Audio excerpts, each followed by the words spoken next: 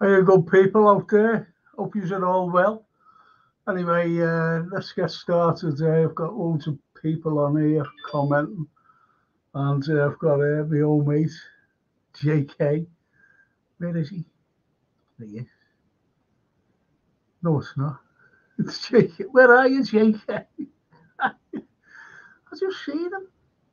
I don't know where he is. I've got a clue. I think he's disappeared on me.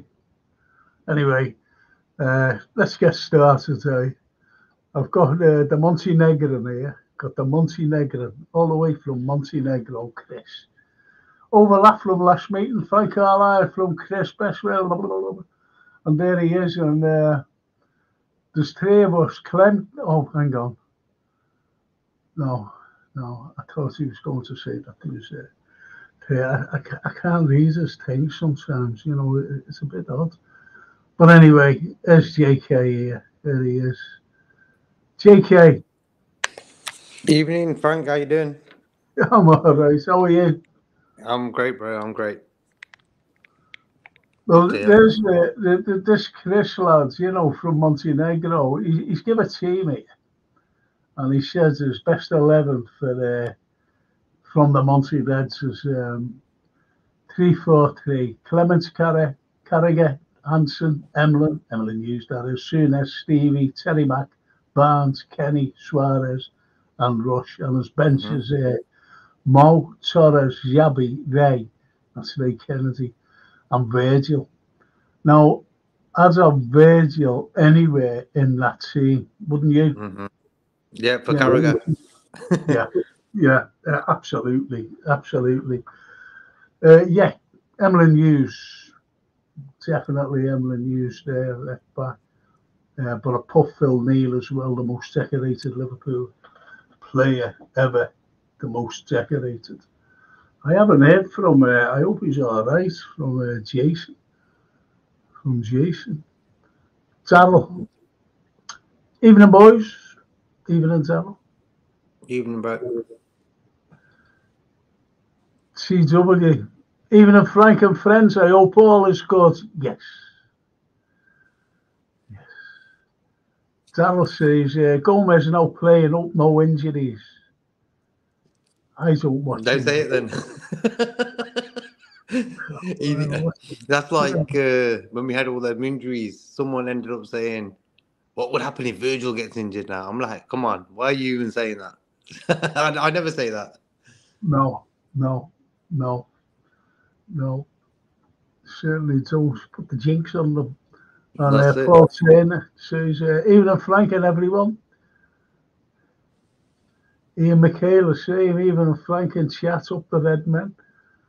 Bless. And Chris Dick says, isn't it mad having so many players risking injury, especially Ibu in the French squad after being franchised? I agree there. That's it. What do you think of that about Big Canetto and going over while he's injured, while he's not being treated, you know, for his injury and going over there? What do you think of that, JK? I think even if he stayed at Liverpool, he would have ended up doing a bit of training anyway. I think nowadays what it is with football, they invite certain guys who are not going to play, but because they're an important part of the squad or the team, they end up going anyway, you know, for the morale, just to be there, because they've got the Euros coming up soon. So, and I've heard Deschamps is not a big fan of Saliba, so Konate is sort of a very important part of that squad. So I think that's why he's probably gone, just to be around because he's a nice guy actually. Konate, he's got a good buzz about him. You know, he's always laughing, smiling, joking around and stuff off the field. So that's why I think he's gone. But he won't be playing. Yeah, I think that's a very good comment on you know what Ibu's like. Anyway, I just want to say to this Will P, and he says a quick good evening at Frank Carlyle.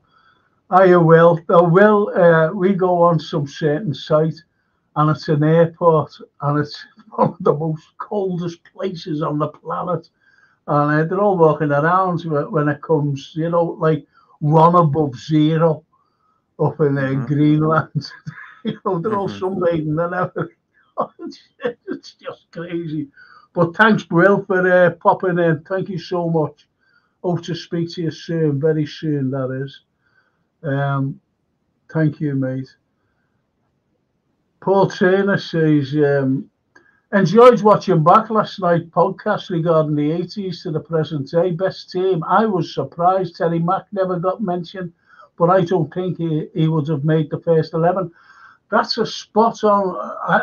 I was a great fan of Terry McDermott. I was a great fan of his because he never gets mentioned yet. And I've said this on many occasions, Paul.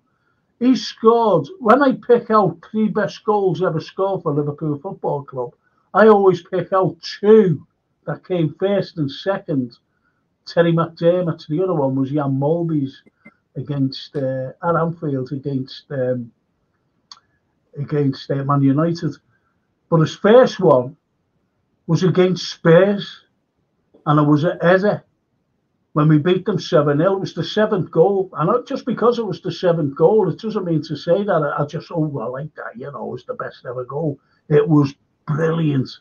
One-touch football from our area to the back of the net. It was unbelievable. Best club goal I've ever seen. Best. And the second one, also against Spurs, and I was down there. With my Uncle Ronnie. He's no longer with us, unfortunately. And it was he caught it with his chest and his thigh. He was outside to the right at a very astute angle. And he just hit it against Spurs at White Hart Lane. What a goal. What a goal. And I was like that with the 2. So I picked the Anfield one. So he scored the 2 best goals Terry McDermott have ever seen at Anfield. And if you ever try to catch them, they must be on Google somewhere or wherever. Catch those 2 goals and you'll see what I mean. Absolutely. And he scores another cracker as well against Everton at Main Road in a cup match when he chipped the goalkeeper. The ball just came down and he looked up and he just chipped it. What a goal. So Terry Mack, yeah, I totally agree with you there, Paul. Totally. Daz Reynolds, bless up, Frank, mate. Thank you, Daz. Bless us. You. And Gary Rigby says, evening, Frank, when is it the next Liverpool game? And I think you're being answered there. You've all answered. Lovely. And as Daniel says, EBU is playing JK and starting tonight, yeah? Oh, that means he'll be ready for Sunday then. I'll take that from that. So I thought he wouldn't be playing today, so... surprise. So he must have been okay. Not injured sort of thing. So, okay, good. He'll be okay for Sunday then, for Brighton. Well, that'll do me. Do me if he is, because I'd rather have no disrespect to young Quansah, but I think we need our best 11 for this run. I really do. Yeah. Seeing that we're out the FA Cup, we'll have time to recover now between games. That's a good sign to go after the league, to really go after the league. Yeah. And the Europa as well. Will Peace says, Frank, you missed a crash yesterday. Do you know what? I was up there yesterday and I was looking, and I heard I was looking at some comments and I didn't know what it was, but I had to do something. So I came off it. But you can let me know, Will P, if you're still with us, how it happened. I think it was a Cessna, wasn't it? To be honest. Let's hope everyone's all right about this. And Dad says, EBU is starting, Frank, and losing 1-0. Redbeard, better never late than what is it? Better never than late, or is it the other way around? Don't confuse me. Please, Redbeard. England's are playing. What is it? Anyway, Redbirds, thank you, Redbird. And they're all talking to one another. Ah, look at that. Yeah, there's one for you there. Bless up Blessed to us. JJ. Ah, that's lovely. And Paul Turner says Terry Mack scored 2 worldies against Spurs with the header and the volley in the FA Cup. Thank you. I was just trying to explain. I'm glad you know he did. And they were the best goals I've ever seen from a Liverpool player in a club at club level. Absolutely brilliant. And Paul Turner says he scored 2 other great. Oh, blimey, he's coming on. Yeah, I know, and I'm Aberdeen, yeah, but that's what I tried to say before as well.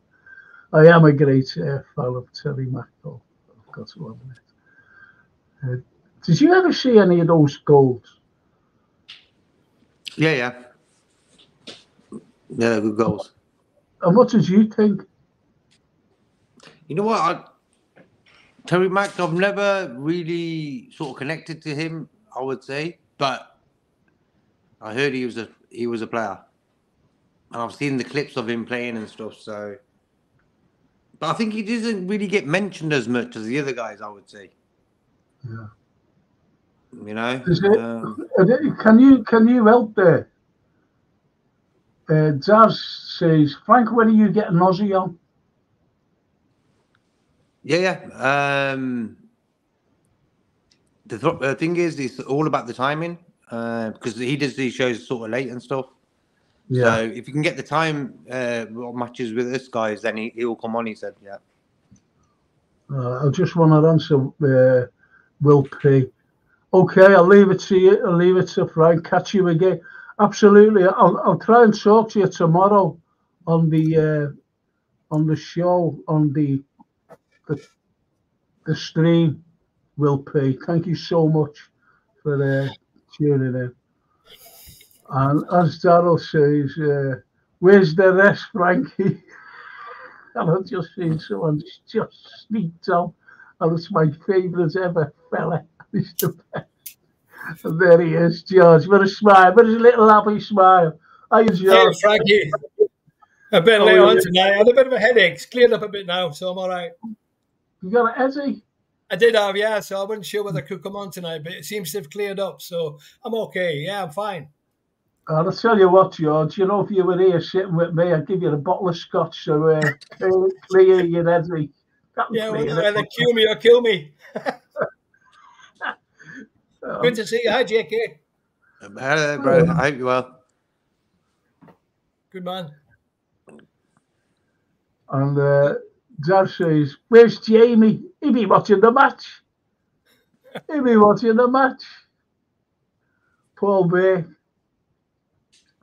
He's part of a great midfield, Terry Mack. Absolutely.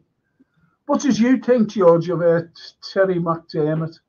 He was a great player, Terry McDermott. Yeah, wonderful passer of the ball. Scored some wonderful goals. I mean, one of the goals he scored is one of the greatest goals ever seen at Anfield. I mean, didn't he score up at Aberdeen as well? Yeah, that was mentioned. I was at that match, European Cup. They beat Aberdeen, my old club, 1-0, and then we battered them on the second leg. But yeah, what a player! What a player! Absolutely brilliant. You know, when you look at that midfield of Terry Mack, Graham Souness, they can as well there. You know, he was mingling in a little there. You know, so you had this Terry McDermott who scored phenomenal goals. And as you mentioned there, I always remember the 7th against Spurs. Yeah. And he ran from our area. And he just kept running, didn't he? He just kept running. Then it was one touch football and Stevie Highway just... Stevie Highway, yeah. Boom. And he never scores headers because you see him running away and he's like this, isn't he? You know? He's starting it as a... Absolutely brilliant. Love the man. Looks like a bit of a hippie. What a player. Yeah. Oh, absolutely. Yeah, as Harold Merry says, there he is, the great man, Georgie Scott. Hiya, Daryl, mate. How you doing? Good to hear from you. that I was lovely? at the launch of the Tommy Lawrence book last night, Frank. Very, very good indeed. Oh, was it? Was that Jeff? It's sweet. No, it's Peter Kenny Jones has written it. Oh, But, okay. I made some contributions to it, and Jeff did, and Gordon Wallace did, and a few others. With a lot of nice people there. It was a media launch yesterday. The big one's next Monday night at the church in Oakfield Road. Be a lot of people there for that one. Yeah, it's nice to see Tommy honoured in a book, about his life. The great goalkeeper, flying pig, sweeper keeper. Before Clemo took over from him, of course. Yeah. I'm glad you said about Gordon Wallace being there, because he always seems to get left out of things as well, George, doesn't he? Well, he's had a knee operation on his left leg, and he's having the right one done in June. So I had to go and pick him up and drive him there. So it's good he was there, to share in the occasion. He made his debut. He made his debut with Tommy in the first team against West Bromwich Albion. Gordon, he was only 17. Tommy made his debut in the same game. Go away. Yeah, and he gave Don Howe. Don Howe was the West Brom right back, England right back, and Gordon took him to the cleaners. He had a lovely game. Jimmy Melia missed a penalty and they lost 1-0. But we were talking about that yesterday, and that was Tommy's debut as well, 1963. Very early. It was between me and Gordon for the debut, but Gordon had a better left foot. So he was on the left. He was on the left wing, and that he got the nod. The better left foot, and you've been the best of mates ever since, haven't you? Oh yeah, 64 years, yeah. Yeah, 64. Well, I can't keep a mate for a week. I've been at 64 years. Norman says, remember McDermott goal at White Hart Lane? Yes, that's what we were talking about, Norman. Herbert Lom's brother. Stevie Highway didn't get a mention either. He made that goal for Terry against Spurs with a pin-punt cross. Yeah, he just mentioned that. We just mentioned it. He said it, yeah. Yeah, see this. So you're right, though, Herbert Lom. Herbert Lom. Herbert Lom. What a great name that is. Herbert Lom. Herbert Lom's brother. We got some mad names. Darryl says, Reece versus United, best goal I've ever seen at Anfield. I was there, took my bloody head off. But you see some unbelievable goals when you're there. And as Norman says, Ray Kennedy, I'm going to ask the both of you here, because again, Ray hardly ever gets mentioned, just like Terry. Well, he does get mentioned, but he gets mentioned like Terry in passing. Because when they talk about midfielders, George and JK, they always refer back, the older generation refers back to Graham Souness. Am I right? They always refer back to Graham Souness. And like modern day generation, their supporters always refer to Steven Gerrard and Xabi Alonso and Mascherano. I'm not taking anything away from those three lads at all, nothing. But that's what I mean. So in passing, sometimes they just say, Ray Kennedy was a cracker. Terry McDermott was a cracker. But that's it. They never elaborate on what they actually did. Yeah. George, go on. Well, Kennedy, when he was at Arsenal, was a striker, wasn't he? And then Bob Paisley very astutely brought him back into midfield. He had a silken left foot, wonderful left foot. He could pass the ball through the eye of a needle, and he made a lot of goals, and he became a wonderful midfield player. One of the best Liverpool's ever had, I would say, Very sad in recent years how he passed away with I think it was Parkinson's disease, But he was a handsome guy as well, and, sort of looked the part on the pitch. And, he played a huge part in Bob Paisley's team that won so many trophies. She'd never be forgotten. I was on LFC TV. We were doing a live broadcast I was on with Jimmy Case.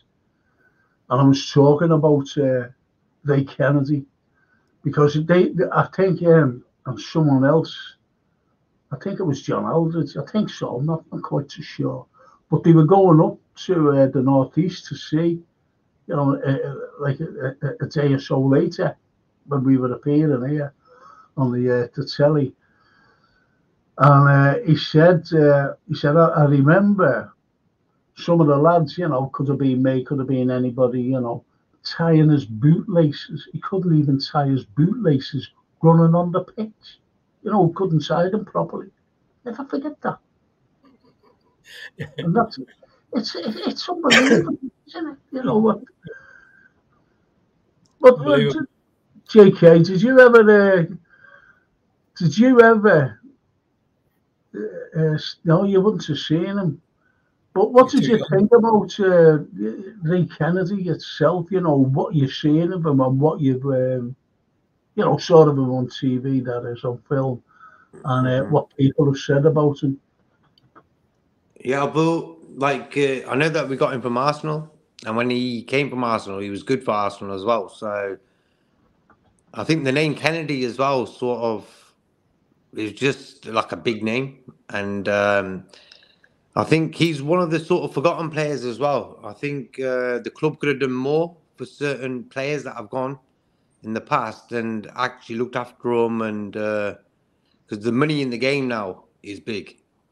So I think helping players who put 10 years of their lives into a club, 5 years or whatever it is, I think people like Kennedy, Souness gets mentioned, of course, but, you know, I think they can do more, the fans and the club, actually, yeah. Yeah, to look after the ex-players. We were talking about that yesterday. You know, poor Tommy Lawrence, you had to play 10 years in the first team to get a testimonial back then. Back in the 60s, 70s, 80s. And Tommy played 9 years, 6 months and never gave him a testimonial. And it made a huge difference to his life because he fell on quite hard times after football, ended up working in a factory, you know, and his life sort of got a little bit out of control for a bit. Then he got back on the straight and narrow again, but it was financial because the players weren't making money. And most of the players in my generation left school at 15 and with no education, no trade, no qualifications. So when the big day came, when they had to retire or kicked out or whatever, maybe age 30 or 31, they had nothing to fall back on. So they ended up opening pubs or driving lorries or working in a factory. There was no money really like there is today to cushion the blow. Well, I used to have a scout, Frank Carlyle Scouts night, and I used to raise money for the ex-players. They had nothing. I remember talking to St. John one day, and Chris Lawley, and honestly, it was shocking. Yeah. And he couldn't hardly get any. And do you know what? I think I was instrumental in some of the things. I'm being honest. They wouldn't even get tickets for the game, George. That's right. Absolutely. I know. So I had the very first one I had was for Chris Lawley. A Scouts night, and got hold of the mayor, and I said, "Listen, can you help us out?" I said, "We're trying to raise money for this man." I said, "He's skint." So he said, "Yeah," and he was a blue, Joe Anderson, it was, and he gave us the town hall for nothing. All we had to pay for, and Steve Evans, you know, who comes on here, he was there that night. He was looking after all the music and everything else because we had some great tunes on. I remember that, Frank. I remember that. I remember Chris was outside the town hall and everybody was singing, "There's only one Chris Lawler." That's right. Yeah. And Roger told me you did a lot for Tommy as well. Yeah. You know, and Roger Hunt came. He was there, you know, and Tommy Lawrence. Yeah, they were big pals, yeah. I said, "I'm going to have a night for you as well." He said, "Are you?" I said, "Yeah." You did, yeah. And I brought him down to see Ricky Tomlinson when they had the green room. And he went like that. He gave me money, Ricky. He said, "Give that to the..." I said, "Okay," because he didn't like to hand it over. It's only a couple of £100 or whatever. And I went like that to Tommy. I said, it's sad, you know, it's sad, Frank, when you think what these boys achieved, the legends they were, and how they turned this club round to what it is today. They ended up like, you know, having to be supported by somebody outside the club. Yeah. And they fall back on hard times, you know. And now a lot of them have passed away with dementia or they're ill or they're sick, you know.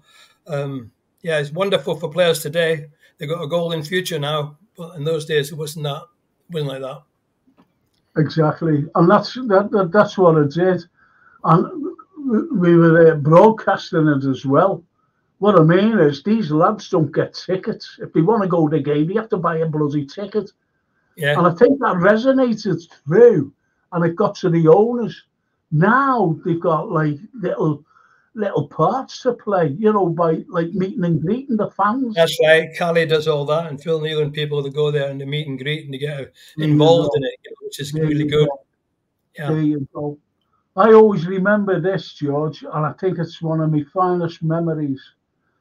I used to have a Saturday job, right? And it was for S&H pink stamps. They used to have the green stamps, but I worked for a fair S&H pink stamps. And who ran the shop in London Road was a lady named Kathleen. I forget her surname now. And this is genuine, this.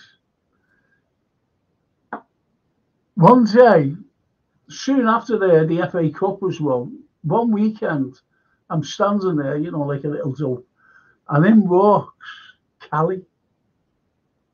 And he goes to see his Auntie Kathy. I didn't even know that Callie was her nephew. She always knew that I went to match, you see. And he came in, and he was talking to her. I was in the front, and he came. Honestly, if you'd asked Callie about this thing, he came into me, and he went, "Do you want to look at that?" And I was, the medal. Yeah. I said, "Can you hold it?" He said, "Yeah." So I was holding his medal, his FA Cup with his medal, and I couldn't believe it. And when I see him years later, George. And I mean, years later, I was talking to, I'll tell you where I seen him. I seen him in Rigby's, you know, the pub. Yeah. I went to Callie, I was chatting to him. I said, do you ever remember a young lad who worked in for your Auntie Kathleen in London Road and the pink stamps? He went, "That was you, wasn't it?" I said, "Yeah." And he remembered. You would, yeah. Yeah. Isn't that lovely? He remembered. Yeah, that's great, Frank. That's great. He eventually got a World Cup medal as well, didn't he? Yeah. He actually gave him one. They all got one, yeah. But I'd rather see the FA Cup, because that was the first time we ever won the FA Cup. And he came in. Look at that. That's a moment, yeah. Because as Auntie Kathy said, he supports Liverpool, you know. And they're the lads. And he came in. Went like, unbelievable.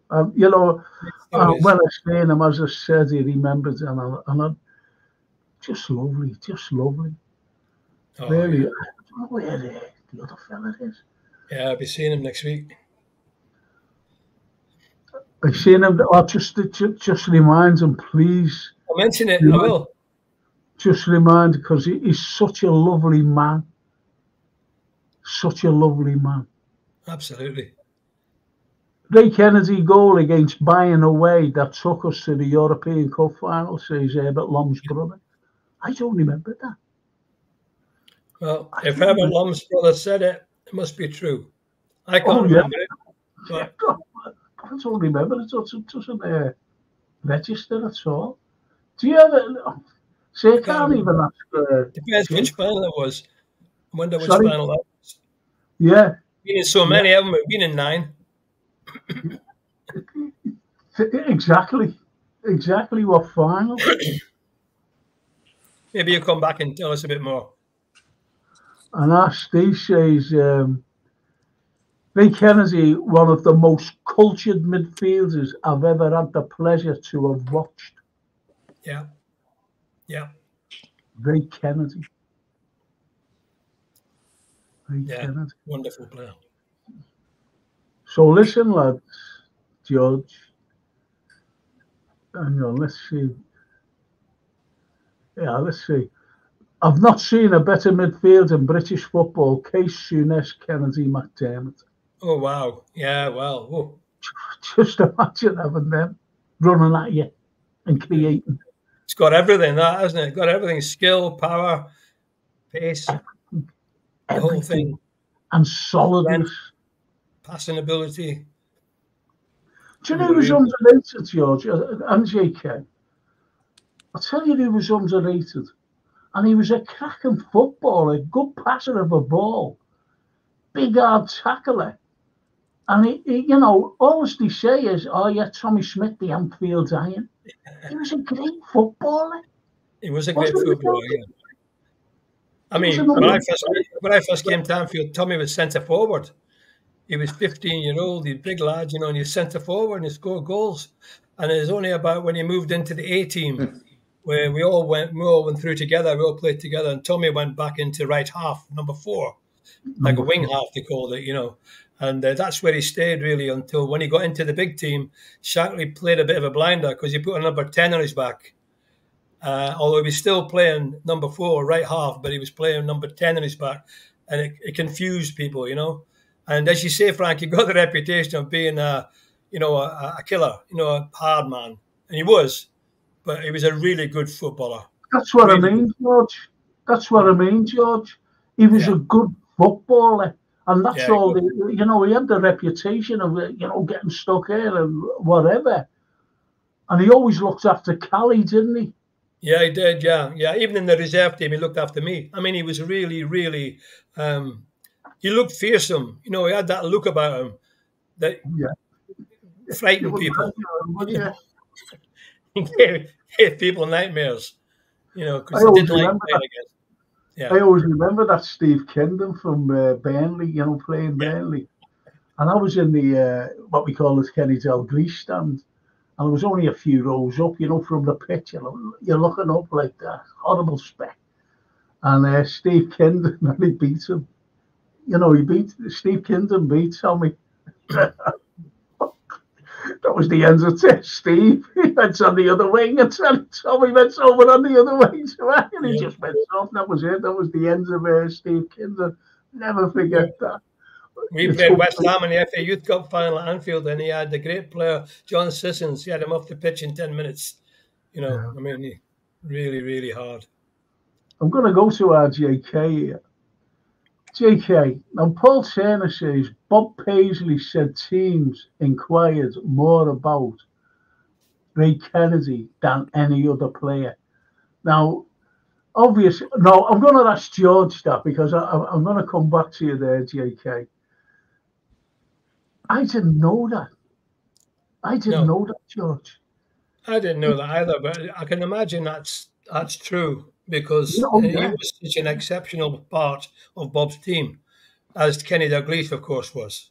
They were the key people that made things happen, you know, and Ray in midfield and with Souness, of course, as just seen before, with Souness and the others in midfield. I mean, so I would imagine it's true that, you know, because I think a lot of clubs would have wanted him for his versatility and his skill.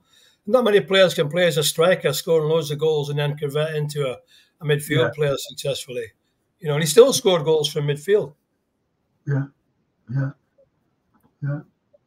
What about JK? You know, like with your generation, right? With your generation, JK, who would you pick out as like a midfielder that hardly gets mentioned yet? He was brilliant. Who would you say? You know, like we mentioned Terry McDermott and the other fella there, Kennedy, Ray Kennedy, and even Jimmy Case came into the equation then for a short while. Yeah. I would say, because I'm from like the Gerrard era, so around that time, even Steve McMahon, I would say, never really gets mentioned. For me, he was like one of the best DMs out there. You know, he never really gets mentioned by the Liverpool fans. No, I mentioned him the other day in a show, and everyone was like, "Yeah, Steve McMahon." You know, there was like straight away. So I think because he played for Everton as well, didn't he, Steve McMahon? Maybe. Yeah, I think he played for Everton for a little while. I can't really remember the date, how long he played there, but I think he just gets forgotten. Steve McMahon, I would say. Yeah, we got him from Aston Villa, didn't we? Yeah. We bought him from Aston Villa.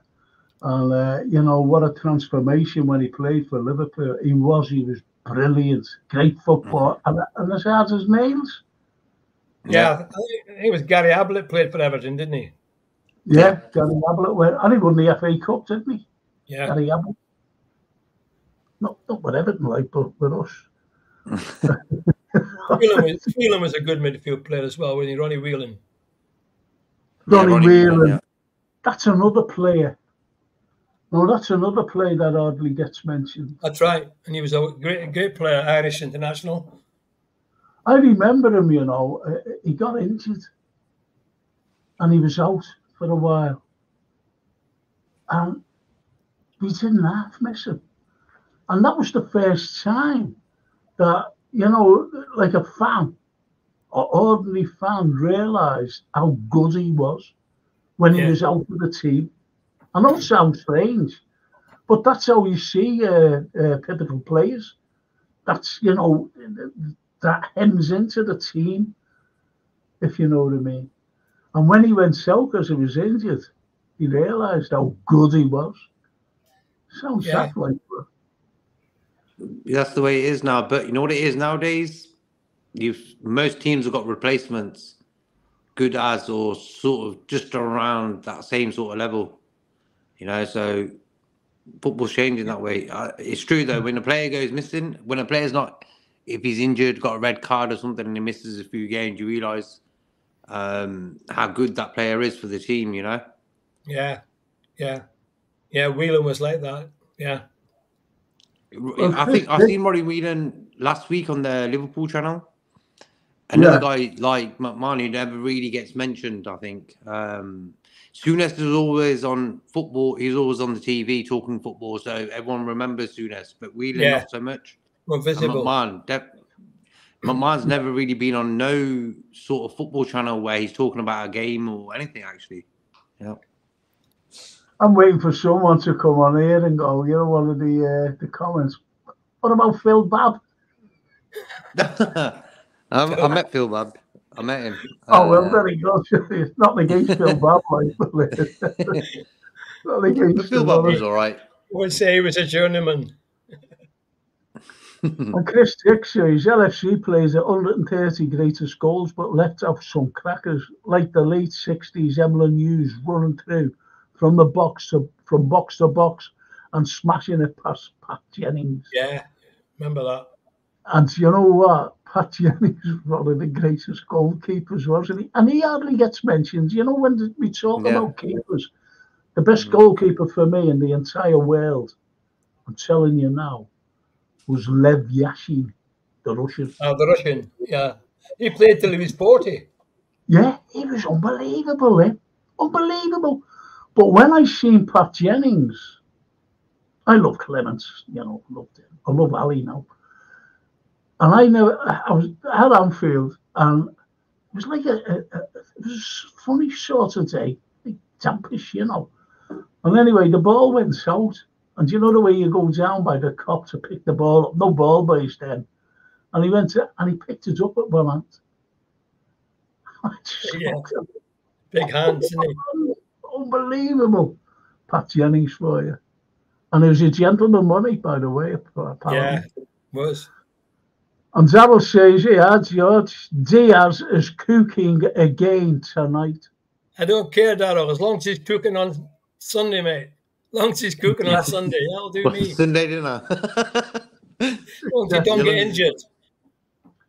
Yeah, that's the main thing. Any international... There's a question for you. Did Drake play in the Arsenal double winning team? I think he did. Yeah, because didn't he win the double against us? Yeah, he did. Charlie George scored.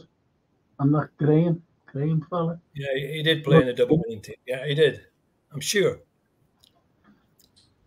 I'm not somebody who'll correct me, but I'm sure. No, I think he did myself. I think when he did win the double, it was against us in the FA Cup final. I think he's already won the championship. Yeah. And they beat us, Charlie George. Remember, Highway scored. Yeah, that's right. Yeah. Stevie Highway scored for us. Yeah. And Norman says, Kennedy, brilliant left foot, good in the air. He scored a goal at the baseball grounds where he went through rounds at the keeper and slotted in. Class player. Yeah. I don't know. So listen, George, hang on, let's just see what Steve has to say. That goal in Munich in 1981 with his wrong foot as well, which took us to the Paris final. And the other Kennedy scored in the winner and admitting he had no idea how to celebrate it. Yeah. That's mad, that, isn't it? You know, had no idea how to celebrate. And he didn't, did he? Like Barney Noble. I had a night for him as well, Barney. Yeah. Came to me. They all came to my house. They were all in my house. St. John. I had St. John. And it was a lovely summer's day. And could you imagine this? I had St. John sitting there. This is outside in the garden, when he had a garden. And St. John there, and George Sefton. Big George. Yeah. Oh, mamma mia. He was there yesterday, George. Oh. He sent his regards. Oh, does he? Yeah. To me? Yeah. I got a photograph with him yesterday. Yeah. I said, on Frank's show, so I'll give Frank my regards. Ah, thanks. Oh, brilliant. He loves me daughter, you know. He loves her. Yeah. She loves him. And he loves her, you know. They have a little banter all the time. Just a lovely man. Just a lovely man. It's fine, yeah. So anyway, you've been cleared up on that. What are you looking forward to this week, George? At the moment. Well, I mean, it's the weekend. Yeah. Well, I'm looking forward to having a strong team out. A few of the injured boys back. Maybe Kanate will be back. You know, and we should have a pretty strong lineup available to us. And I think the atmosphere will be pretty electric as always. Brighton are a good side, but I'd be very, very surprised if we don't roll them over. It will be it will be a good test to play some good football. Brighton, one or two good players, and that Japanese lad, if he's fit on the left wing, Mizumu, I forget his name, he's clever. So they've got some good players. We need to watch them, but I think the boys will be up for it because they've had a nice rest now. The ones that are not, well, most of them are playing the internationals, I suppose, but at least they've had a couple of weeks where they can get the training sorted and get the tactics sorted, get over that defeat against United, which was obviously a bit of a downer for them. But I think we'll be up for it, and I think we'll play well. We'll have a good team out, good midfield, good forward line, and good back four. And I can't see us having a problem, Frank. Okay. What about you, JK? Yeah, this international break's been a long, long time. It's been a long one. I don't know why, but in a weird sort of way, I was sort of happy he came now because as Kanate, as the guys were saying, he's played tonight. So getting a few guys back from injury is sort of will be like a blessing, But all in all, Sunday I think is a home game. It's at Anfield. It's not an early kickoff, so it's one of the late games. Teams would have played on Saturday. After us will be the Arsenal-Man City game.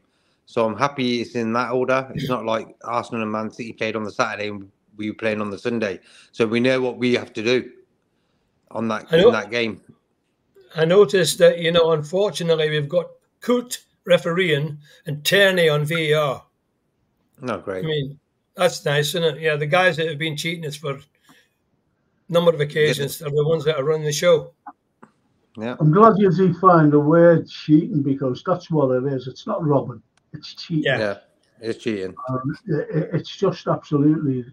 It's critical. It's become critical against Liverpool Football Club because it seems that no one wants us to win this league for some reason. I don't know whether it's through jealousy. I just don't know what it is. And why Liverpool is hated, I just don't understand it. The fans are brilliant. Our fans are lovely people. Yeah. And yet, you know, Yes. this is why I don't support England, George. I'm not being funny or anything. I support Italy. I've always supported from a Yeah, little I boy. support Scotland, obviously. Even our kids, you know, our charity shapes, why do you support them? But it's been shocking, Frank. It's been shocking, the decisions. I mean, really, I'm still not over that one against City, the Doku one. That was the most blatant piece of judgment, worst piece of judgment I've ever seen in a football pitch. It was absolutely disgraceful. When you've seen them on television being interviewed by Michael Owen trying to justify it, it was embarrassing. Yeah. I mean, really embarrassing, you know. I mean, I'm not just saying it's Liverpool. It's not just Liverpool. Other teams are getting bad decisions as well. But these were big decisions. That could change the whole concept of the Premier League, that one decision, which was so blatantly wrong. But don't you think, though, you know, even if he did touch it with his toe, as people say, he touched it with his toe. You know, touched it with, it's still dangerous play. The foul. The foul. Anybody can see it. The penalty should have been given. End of. Yeah. And Michael Oliver should have. I've always said Michael Oliver's the best referee in the Premiership. And he should have given that. I mean, he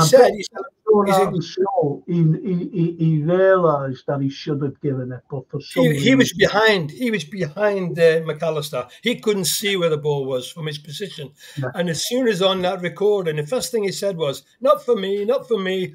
The ball's between them." And then the other guy said, "McAllister's moved into Doku's space." McAllister was trying to get his face away from Doku's space. Exactly. His boot was up in his chest and came down and raked his chest in the penalty box. Come on. I mean, it's unbelievable. Yeah. And Michael Owen was interviewing him and he didn't give him a tough time at all. He just sort of joking, matey. You know, I was appalling, really. I was disgusted by it, really, as most Liverpool fans were. Most fans were. I've even had Man United fans and other clubs' fans coming on to me telling me, "You were robbed there. That was a definite penalty." You know.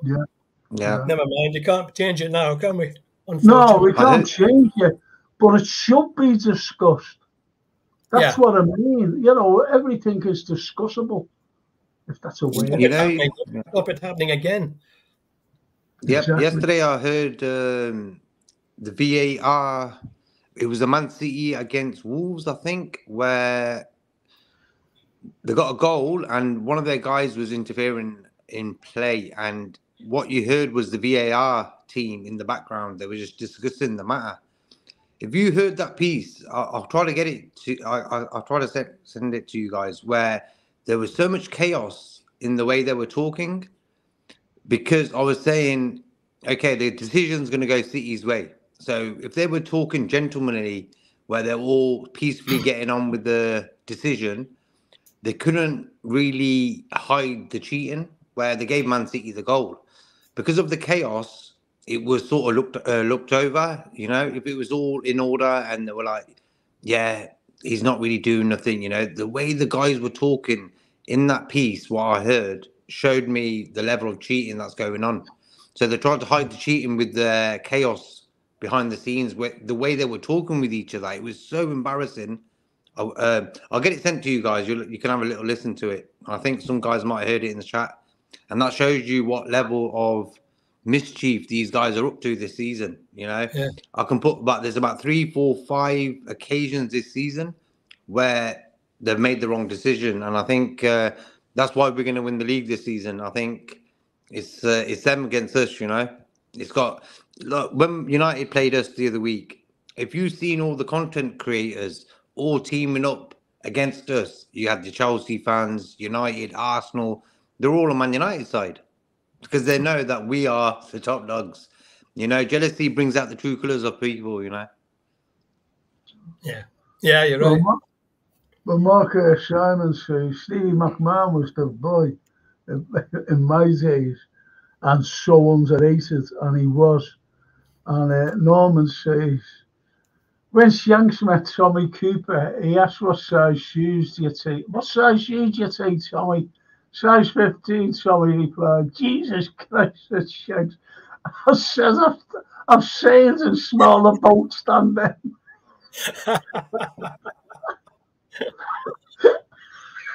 I remember talking about boots. Shanks, Bob Paisley went into Shanks' office, told him Adidas had been on the phone because he's being considered for the manager of the year, and the first prize was a golden boot. They want to know what size you take, and Shanks says, if it's gold, tell them I'm a size 22.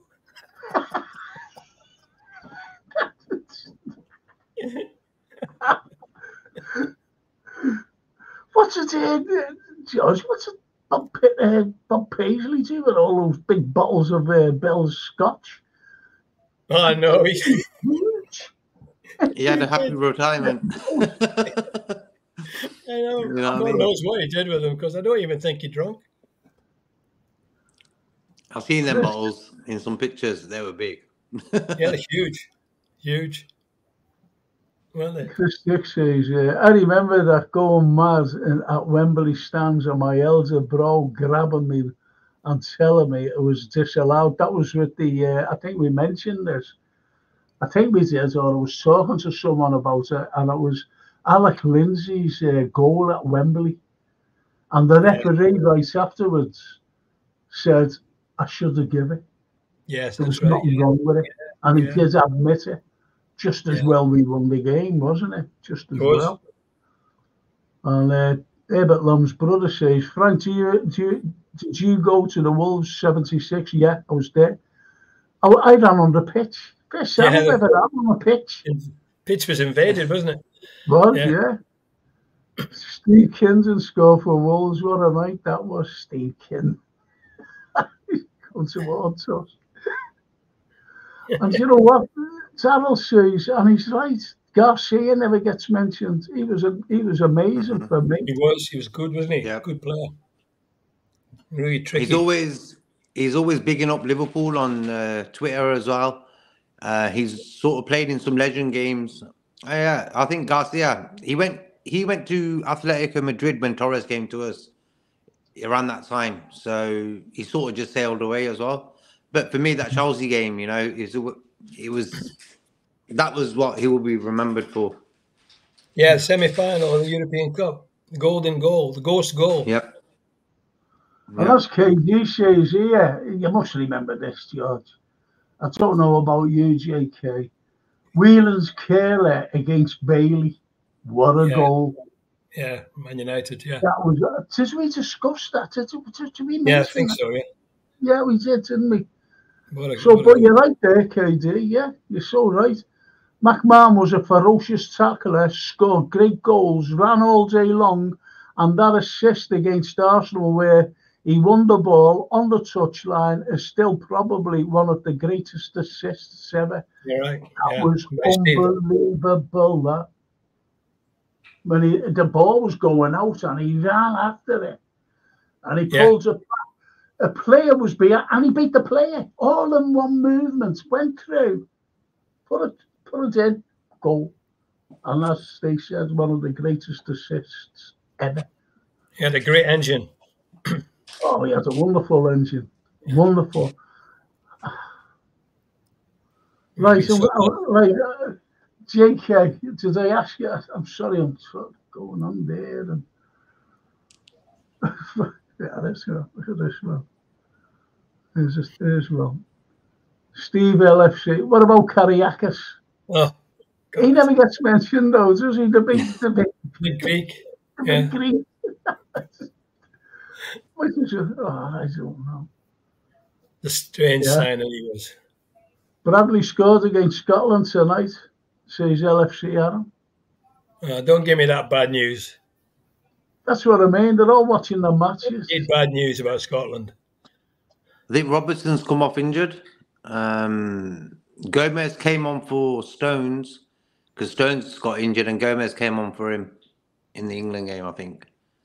But I'm not sure about what's happened to him. But I know Bradley scored in that game. You know, these are friendlies. Yeah. And, no matter what team you come from, and these players are getting stuck in. What for? Yeah, representing your country, aren't you? Yeah, but in a friendly. Yeah, I know. We always seem to get these but injuries, always. I think because Scotland are playing in the summer, I think they want to get a first 11 ready playing together before the Euros. For the Euros. That's why. Yeah. No, I understand that. I really do. You've got the bloody summer to come to. Why can't they just train like they did years ago? It's hard on the club because the clubs pay the wages, and they get injured in a friendly, and you're out for 6 weeks. Exactly. It's not much fun. We used to have. Remember the George, England's, Ireland, Scotland's, and Wales home internationals. They were great warm ups. Why can't they we all just played play each other? All played each other in the summer, didn't we? And it's a league table. It was great. Exactly. Full houses, passion, great. I remember Scotland beating England at Wembley. You broke the crossbar. Just like that, and it clicked. No, well, that was 1967 because England were the world champions, and then Scotland proclaimed themselves world champions because they beat the world champions. The Tartan Army was dancing, all drunk in the bagpipes. But I always remember how the media said that they were hooligans because of on the Wembley and breaking the bar. Oh, sods off. It was just exuberance. Nobody was injured. It wasn't violent. Good humour. I didn't know where Herbert Lamb's brother says. Pat Jennings saved 2 penalties at Anfield. I think the only keeper to do so. I don't remember that. Well, obviously it's true because these are all. There's so many games. Paisley said to Barney Rubble when Kennedy gave a goal away, they shot the wrong bloody Kennedy. Yeah, that's true. Can't be saying things like oh yeah. Rubble went off as well, injured. Christ almighty. Well, the last injury in his shoulder, was that international as well, wasn't it? What? Broken shoulder. Yeah. That was an international as well. Yeah. Yeah. And how long was he out for? Months. And bonkers says Liverpool left back Andy Robertson has been forced off for Scotland through injury.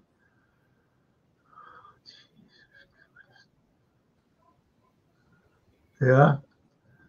Terrell Merry, hamstring. That's him out for the season then, actually.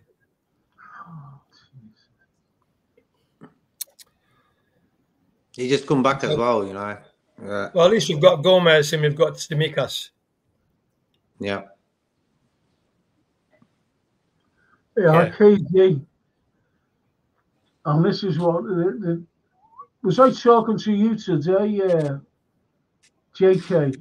I was talking to someone, and I was talking about this Oliver and going over to the Middle East. Yeah, this is it. This is what the problem is. God, blimey. And he's not going over there. Against Manchester City.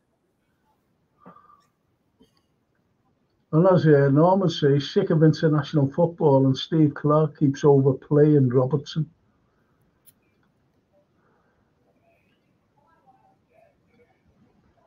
Fergie would pull his players from international footy if it was a title running. Would you say, Steve LFC? Would you agree with that, George? Fergie would pull all his players from international duty if it was a title running. Yeah, he'd probably find a way to keep him with injury, with injuries that weren't injuries, and take a fine. If you got fined, they say, fair enough, I'll pay the fine, but you're not playing. Mm-hmm.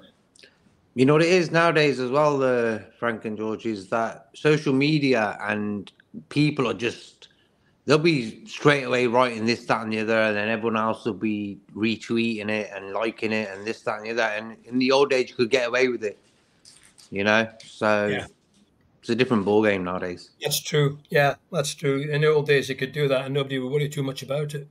Today, it would be a huge issue if we started to try and stop players playing. Yeah. Trouble is, most players want to play for the country. Yeah, there's a Manchester United for 4-3. 4-3. 7-0. 7-0. 7-0 soft lad. I'm 5-0 up there, remember? And 5-0, yeah. When Mo And got us 4-2. And 4-2. Unbelievable. And as Darryl says, Frank, block this idiot. Steve Ella, Frank, block this mank spammer. I can't do anything. I can't block anything. You don't need to block him, he make a fool of himself. Yeah. Anyway, listen, mank lads, just press the like button and subscribe. Get me algorithm up there. Keep it moving up. Yeah, block this fella. That's terrible, isn't it?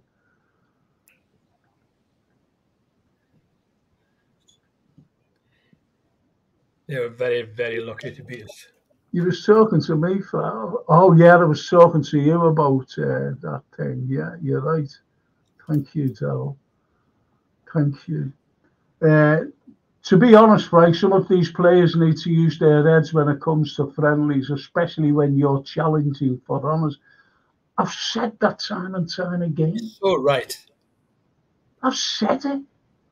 That's why I said, is this just a friendly? And they're going in. There's Robertson out, out, and they're now, as you said, George, if it's a hamstring, if there is an hamstring, that's the season. At least 6 weeks, isn't it? Yeah, that's the season gone.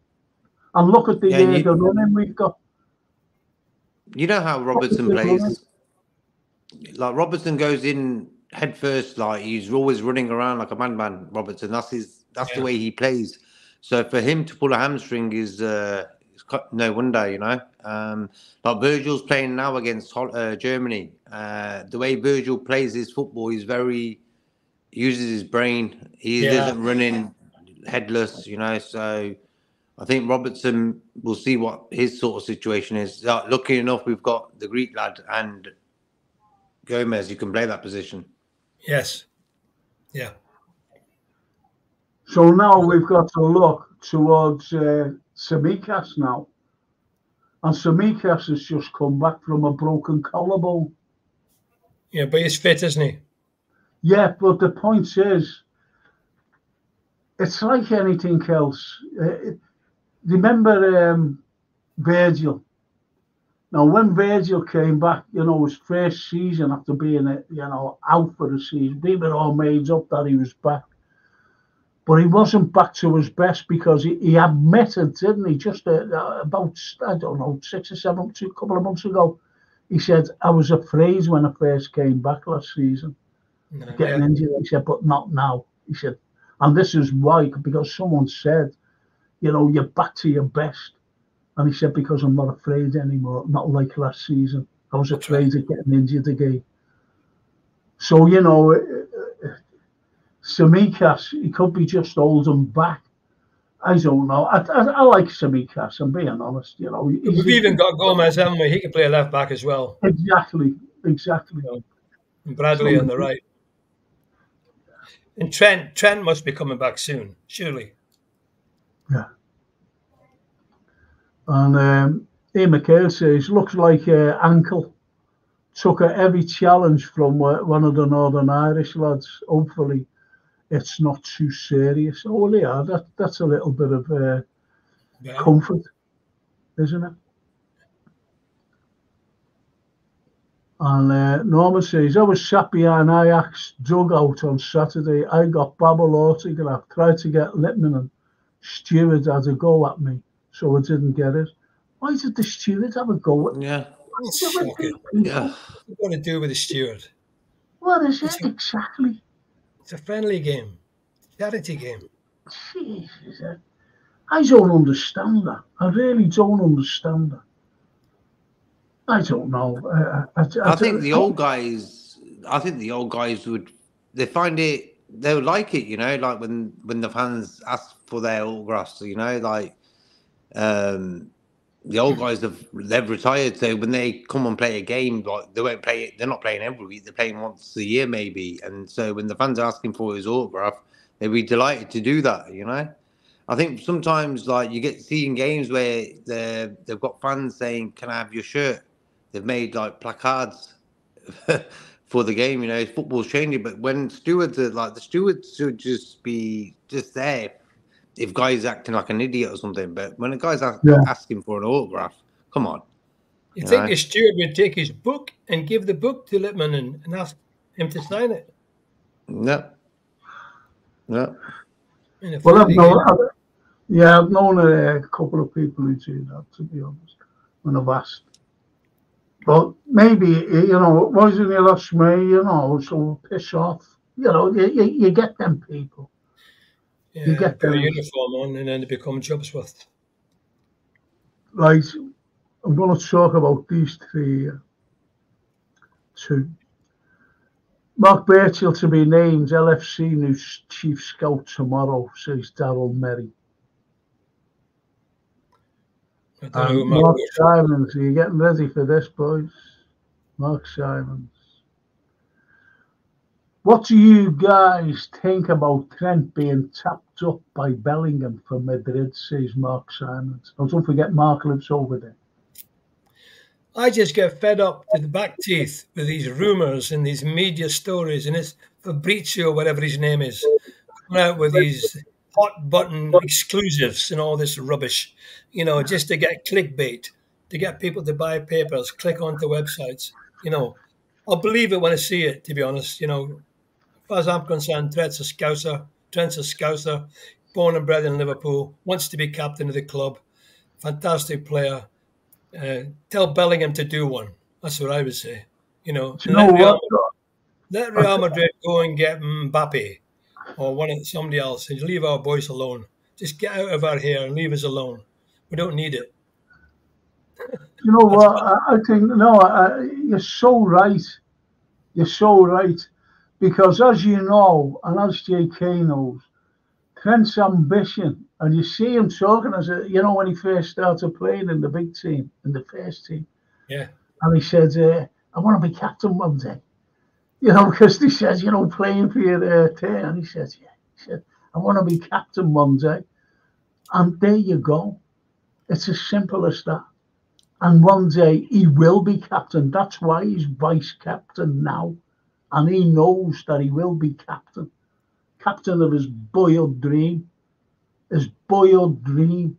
Yeah. His boyhood dream is to play for the Real Madrid.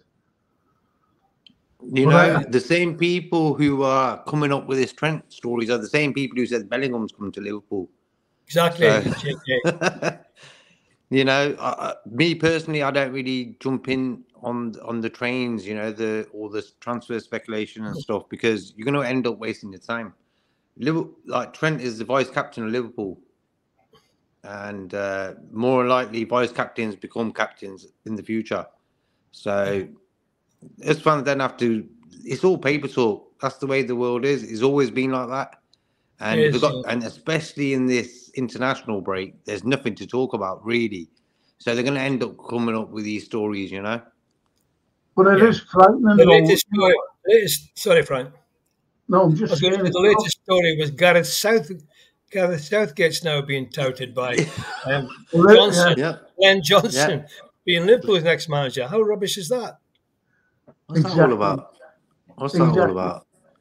You know, I forgot what I was going to say. But it's one of those things, George. It's one of those things. And when you look at the bigger picture over Trent, you know, it is frightening. Because we know, no matter what's said, done, or anything, there's always spin behind something. Always, don't forget. Always spin, and Trent, if there's big money, I'm not talking about Trent as the individual. If Trent and there's big money there, you know what I mean? I don't know. I'm not talking about Trent saying, I want to go. I want to go to Madrid and just be, my ambition. What I'm talking about is behind them. And I'm talking about the people who run the club. That's what I'm Well, fighting. if FSG want to disconnect with the fans, selling Trent as a Scouser who plays for Liverpool is the wrong thing to do. You know, I was always saying, you know, like these guys, they've got fans who favour them, some guys who don't favour them. I think the January transfer window we just had was sort of a blessing for FSG. You know, thinking, hey, we didn't have to put our hands in our pockets this winter. We probably needed a DM, so they got away with that one, not bringing Andre in, for example. So with this summer coming up, you've got Salah and you've got Trent, two guys who they could sell to fund the next new manager who's going to come in, his transfer basket. So I can't really see Trent going myself. Personally, I wouldn't see him want to leave Liverpool, you know. And people put things up together. Look, come on. Bradley came onto the scene. All of a sudden, Bradley came on the scene. Everyone started talking about Trent was going to leave. Yeah. Come on, man. What are these people talking about half the time? Yeah, it's amazing. Yeah. It's a good point there, actually. Yeah. Paul Taylor says, Carl understands why stewards get involved with someone wanting an autograph, yet they let a kid go on the pitch for a selfie with Stevie Gerrard without any problem. And that's the hypocritical stupidity of some stewards. Yeah. But roll me one Kenobi. He says money talks in this day and age of football. And he says there, we will sign Perro to replace Carlyle, whatever his name is. So yeah, but he used to play for Barcelona, Porro. So he might not want to do that. You never know. Yeah, you're right when you say money talks, but you don't forget these guys are already multimillionaires. You know, Trent's already a multimillionaire. He's only 24. Grass is always greener on the other side, but you've got to adapt to a new society, new teammates, new language.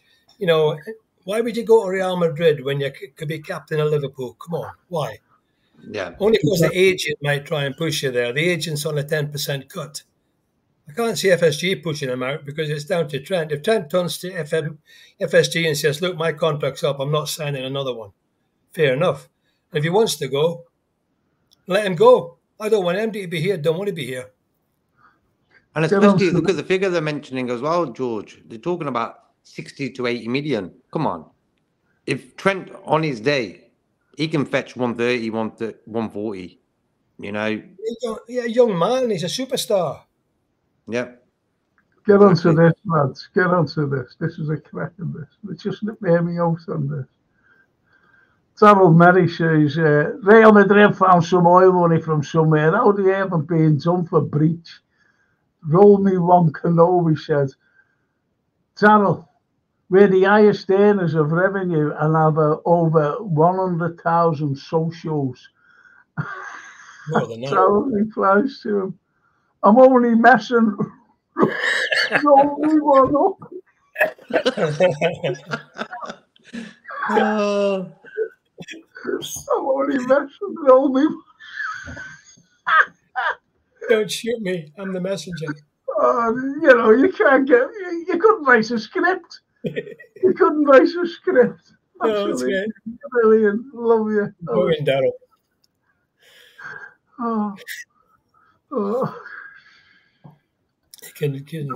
Roman says, Real Madrid, Carlyle, Europe's most corrupt club. They have consistently bullied their way to get players over the years. There are question marks over the first 5 European Cups they won. I think roll me one Kenobi, but he did say that Figo went to from Barcelona to Real Madrid. It used to happen in the old days. Yeah, they used to vote for the chairman, didn't they? A big election for the chairman, and they're all multimillionaires. You know, same with the Agnellis at Juventus. Well, Chris Dix from Montenegro says estimated over 500 million followers on LFC worldwide. Yeah. That's 500 million people who follow us. Do you know the shirts? The sales of the shirts. We're number 3 in the world. Yeah. It was published this morning. Number 1's Real Madrid, number 2 Barcelona, and we're number 3, I think. And Man City is not even in the top 10. There you go. Worldwide shirt sale. Season's all. I've got this shirt on here. Look at this. Look. Well, it's not a shirt. It's a nudgy. And that cracker. Very smart, that. Very smart, that, Frankie. Which one was that with? The creature from the Black Lagoon. If I put the odds up, I'd see put the hoodie on. That would look cool. I would be like a fella from the Black Lagoon with glasses on. With glasses on. But, you know, our Francine knows a lad, and she knows this lad, you know, and he does these. And she said, will you wear one, Dad? So I said, yeah. So anyway, I had to buy 2 of them. I've got this one and a black one. So I said, yeah, I'll wear them for them, you know, no problem, you know, on the footy show. Because I've got one of the, you know, the AXA ones, you know, the Nike AXA ones. Got one of them. I was going to wear that tonight. But anyway. Smart. Darryl says, I've got everyone talking. And laughing. I'm laughing, yeah. Oh, me.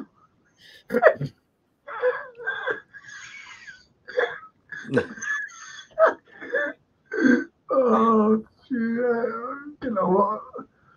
You got a mattress on the wall. Oh, can you? Can anyone tell me how Allison is? Because I've been trying to look, and you know, is he getting any fitter or what? It's gone I quiet. heard he's on his way back. That's what I heard today. Yeah, he can't be much longer. Is he training? Yeah, it can't be much longer now. I mean, he's been off for a while. He may be. Yeah. But fair play to Kelleher. Well, he's back for the Man United game, eh? Hope he's back for the Man United game at Old Trafford. Yeah. And Jota, I hope. Curtis should be back soon. Yeah. We've got so many injuries, you know, when you really, really look at it. We've done pretty well in the last 2 months, considering, okay, we lost to United. Okay, that was the only sort of mark on the whole 2-3 months where we've had everyone injured. But fair play, we've kept up. We've kept up. Fantastic. We shouldn't have lost to United either.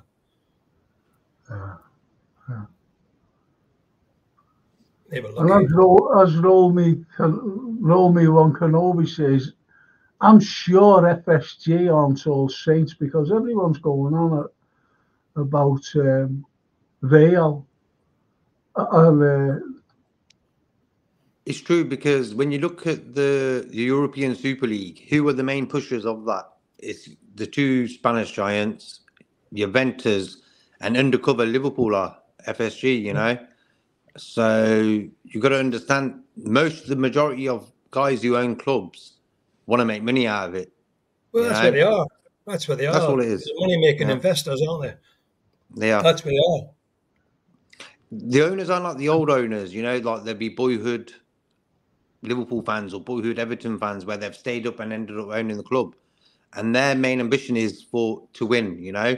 And even when you win, the bonuses come, you know. The money comes in, the shirt sales, the posters, this, that, and the other, you know. So success on the pitch will bring success off the pitch.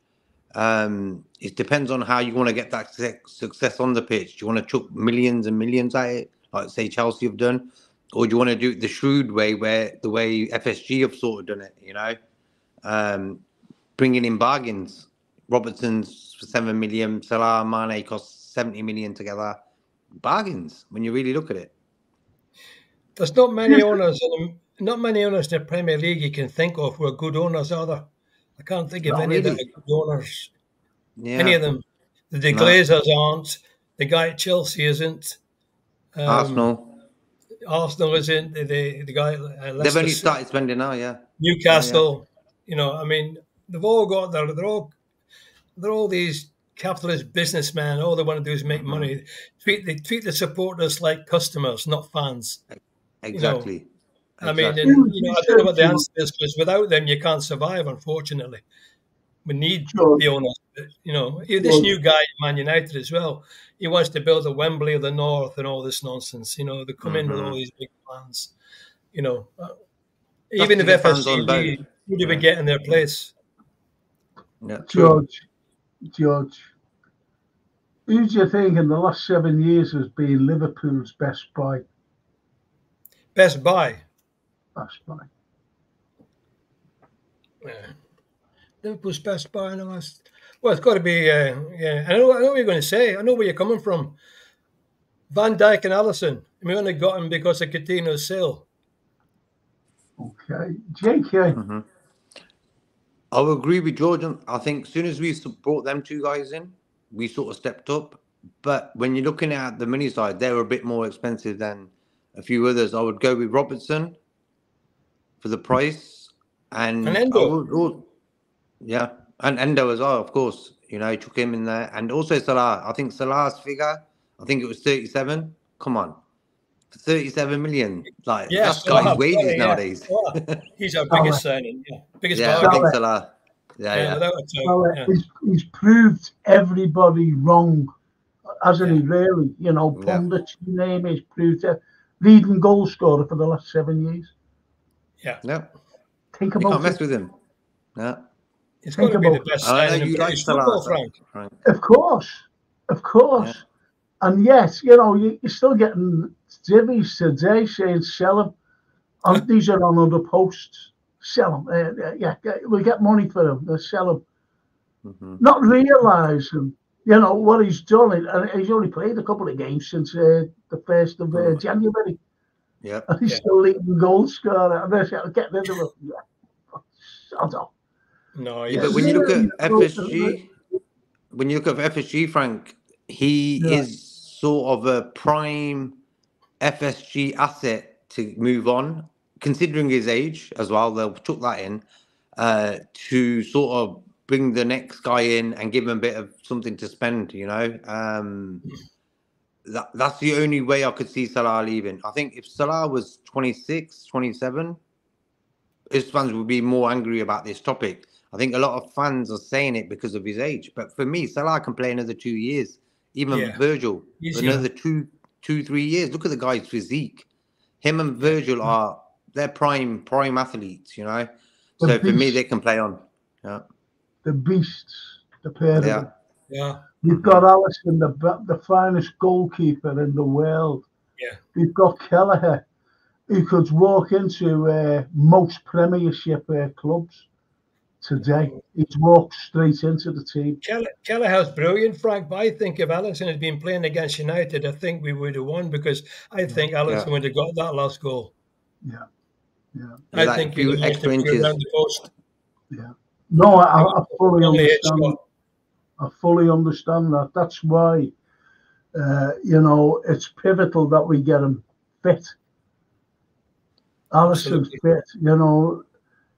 If there's anyone that we need to be fit, it's Alisson. It is. He's and Jota. Because I don't care what anyone says, Jota, he's a natural goal scorer.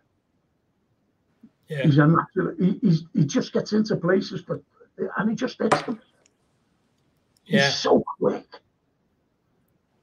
and that's what we. And roll me one can always say Virgil is a goat, can't lie, and he is.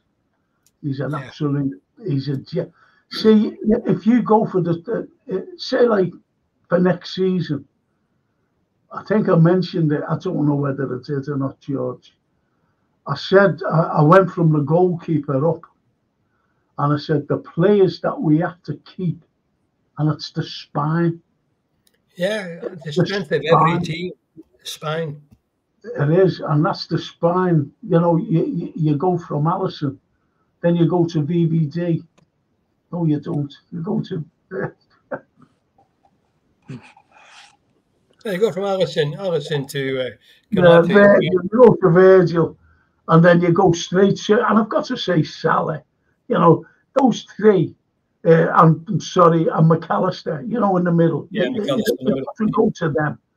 And then you spread it out. Then you've got to bring Jota in. Yeah, now, he'd have played against United. Yeah.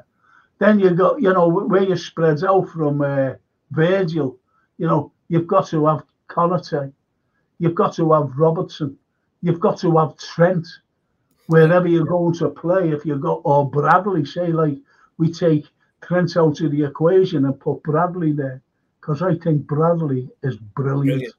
Yes. Great defender, great going forward, and he can score. He has a goal. Full of energy. He has a goal. And then, you know, midfield for Trent. But you've got to have McAllister there. You've got to have McAllister there. And Endo, I think, as well at the moment. Yeah, no, I'm not saying that, George. I'm not saying that. I'm just saying we're spreading it out. And then you've got the likes of Salah, you've got Nunes, and you've got Jota, and you've got Diaz as well, because I want them to keep Diaz. Yeah. So we have a great side. We have a great team. We've got a great 11. Do you see how similar it is, Frank? Do you see how similar it is to Shankly? Exactly the same as Klopp, Shankly. You had Lawrence, and then you had Yates, and then you had St. John, and you spread out to Callaghan and Thompson, and you got the midfield in like Smithy and Milne. And you've said exactly the same about the current team there. You mentioned a player there, and this fella, I'm sorry, JK, but this goes back to like George's day, and I remember this fella myself, Gordon Milne. Yeah. What a player. Yeah, he was wonderful. He was a bit like Phelan, wasn't he? He used to be push the ball around, catch it, push it on, keep it moving, never give it away, always in control. Yeah, he was. Yeah. I was in my Auntie Mary's, George. You're going to like this, mate. I was in my Auntie Mary's, and there was a knock at the door. And anyway, our young Mary, you know, like a daughter, she goes to answer the door, and she said, "I won't be a minute." And, you know, to the person at the door. So anyway, she walks back in. We're just sitting down, you know, acting soft as you do. And I think it was our Angela says, "Who's that?" She said, "Oh, some fella, he's taking me out. He's some footballer." So I get up and I walks out. And I'm looking like that. I'm going, do you know who it was? Gordon Milne. He's in Jerry Gardens to take our Mary out. It's unbelievable. Unbelievable. Oh, but he's still well today, Gordon. He's still well, lives down south in good health. That's nice. That's nice. That's lovely, because he's, you know, I never spoke to him. I was in awe, you know. I just couldn't believe it. Some footballer wants to take me out, and it was him. He used to live in McGall. I think this is before he was married, by the way. Yeah. Still married, I think. What are these saying here? They're all talking to one another. They're all talking. Even you know, Norman says he went on to manage Leicester, didn't he, George? That's Milne. He's just written his biography. It's just came out about a few months ago. Oh, I've got to ask you this, George. Your hair's going to stand up, mate. Which one? Which hair or which message? That's like a map of the moon. Yeah. Roll me one, Kenobi. Now, don't forget, roll me one. He's a big Madrid fan. No, right? Real Madrid, sorry, yeah. And he says, would you sell Robertson for Nuri? Is Nuri the guy at Wolves? Yeah. He looks a good player, to be fair, but, you know, I mean, he's not been around for a long time, as he seems to have seems to have jumped on the scene just recently. Had a couple of good goals, a couple of good appearances. No, I wouldn't. No, I wouldn't. I wouldn't sell Robertson at the moment. Well, Robertson's, this is the experience we need. That's what I'm thinking. That's what I'm thinking. You know, he's been there, done it, seen it. You know, he's part of the squad has been so successful. Hopefully his injury tonight's not too serious. Fingers crossed. Yeah. Well, as one of the lads said, you know, it's just his ankle rather than what we feared most was the hamstring. Yeah. So let's hope that it is. But Outlaw is a good player. I've seen him play. He's good on the ball. Yeah, he looks useful. He looks good, yeah. Is he good enough for Liverpool? You can't really say, you know what I'm saying? But he's a good player. But some of the lads are saying here, Daryl says, Robbo was going in the summer, sorry, George. That's what he says. And Robertson from Fulham, maybe. Yeah, he's good. He's good. Yeah. Do you know, I like that lad of Chelsea. Palmer, is it? Cole Palmer. I think he's good. Yeah. Oh, yeah, he's a class player, a young player. I think he's been a revelation at Chelsea. Well, KG says the left back needs an upgrade. We have to sell one of them, I'd say. I mentioned this earlier. Yeah, I do think Robbo's coming towards the end of his glory days, to be fair. I think, you know, he's not quite at the level he was a year or two ago.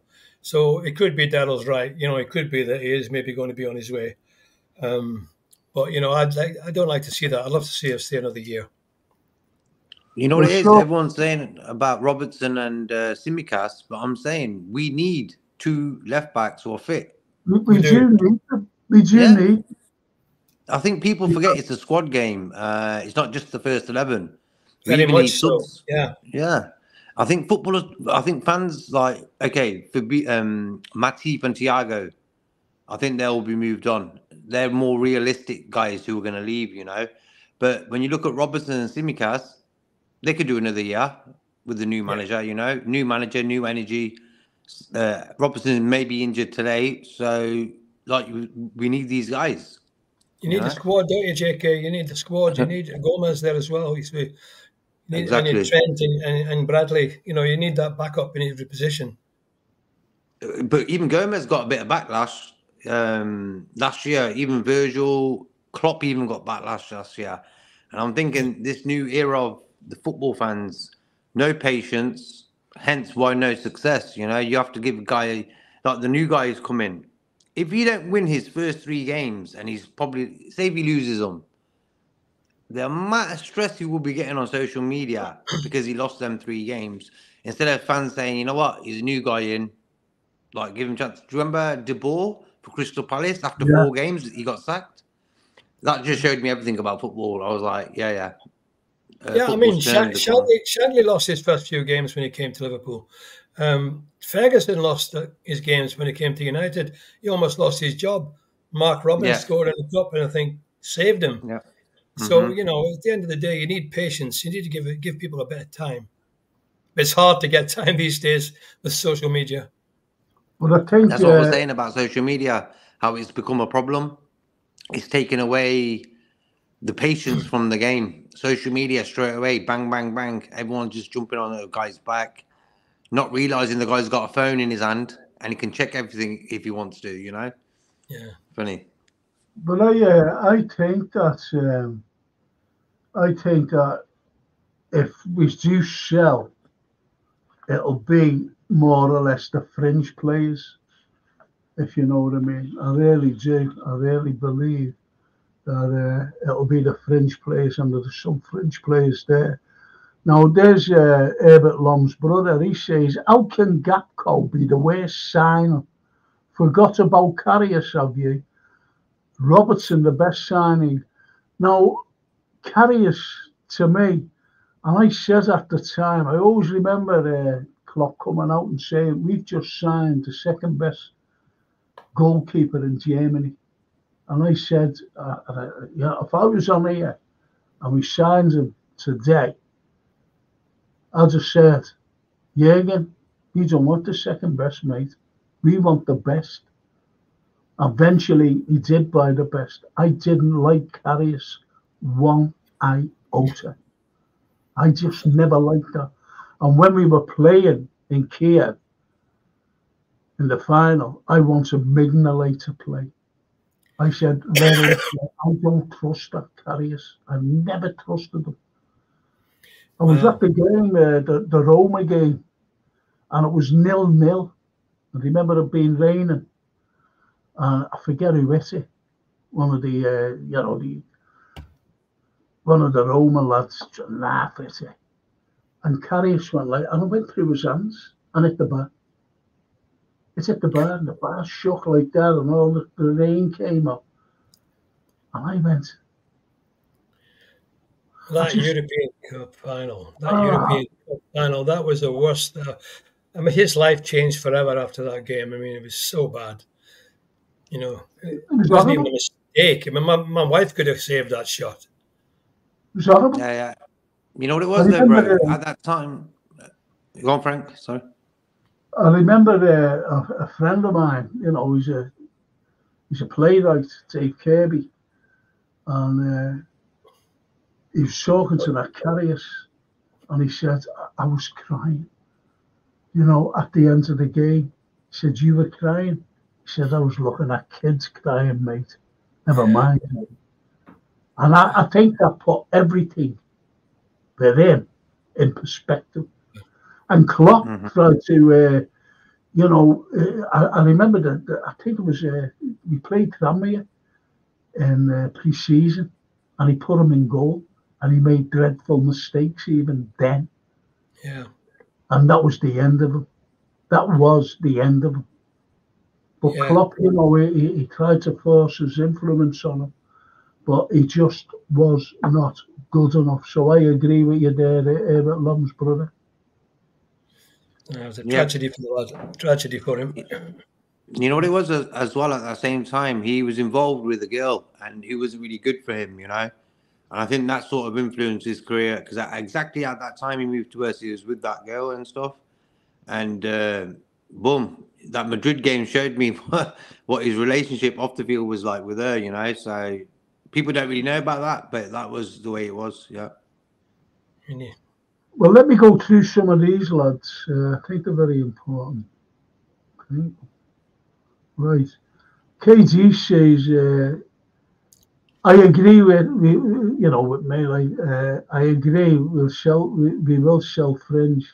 LFC has the money. Still haven't deployed the 100 million for Casido. I don't think they ever intended spending it, to be honest.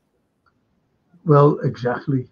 And Norman says, I'm more impressed with Quansah than Colwell anyway. Yes, I agree.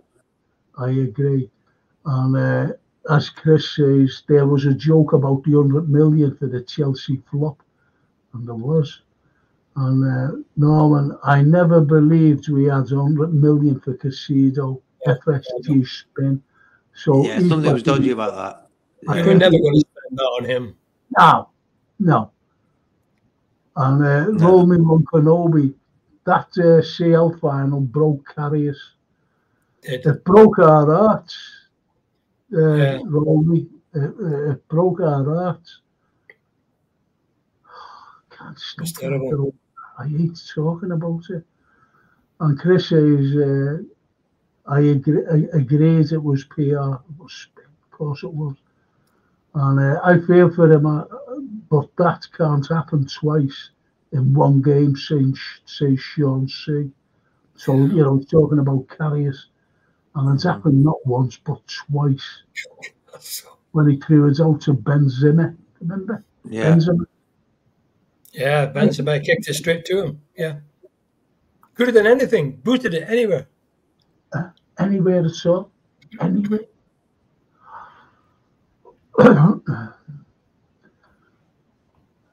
Darryl says, glad we never bought Bellingham. He is one cocky.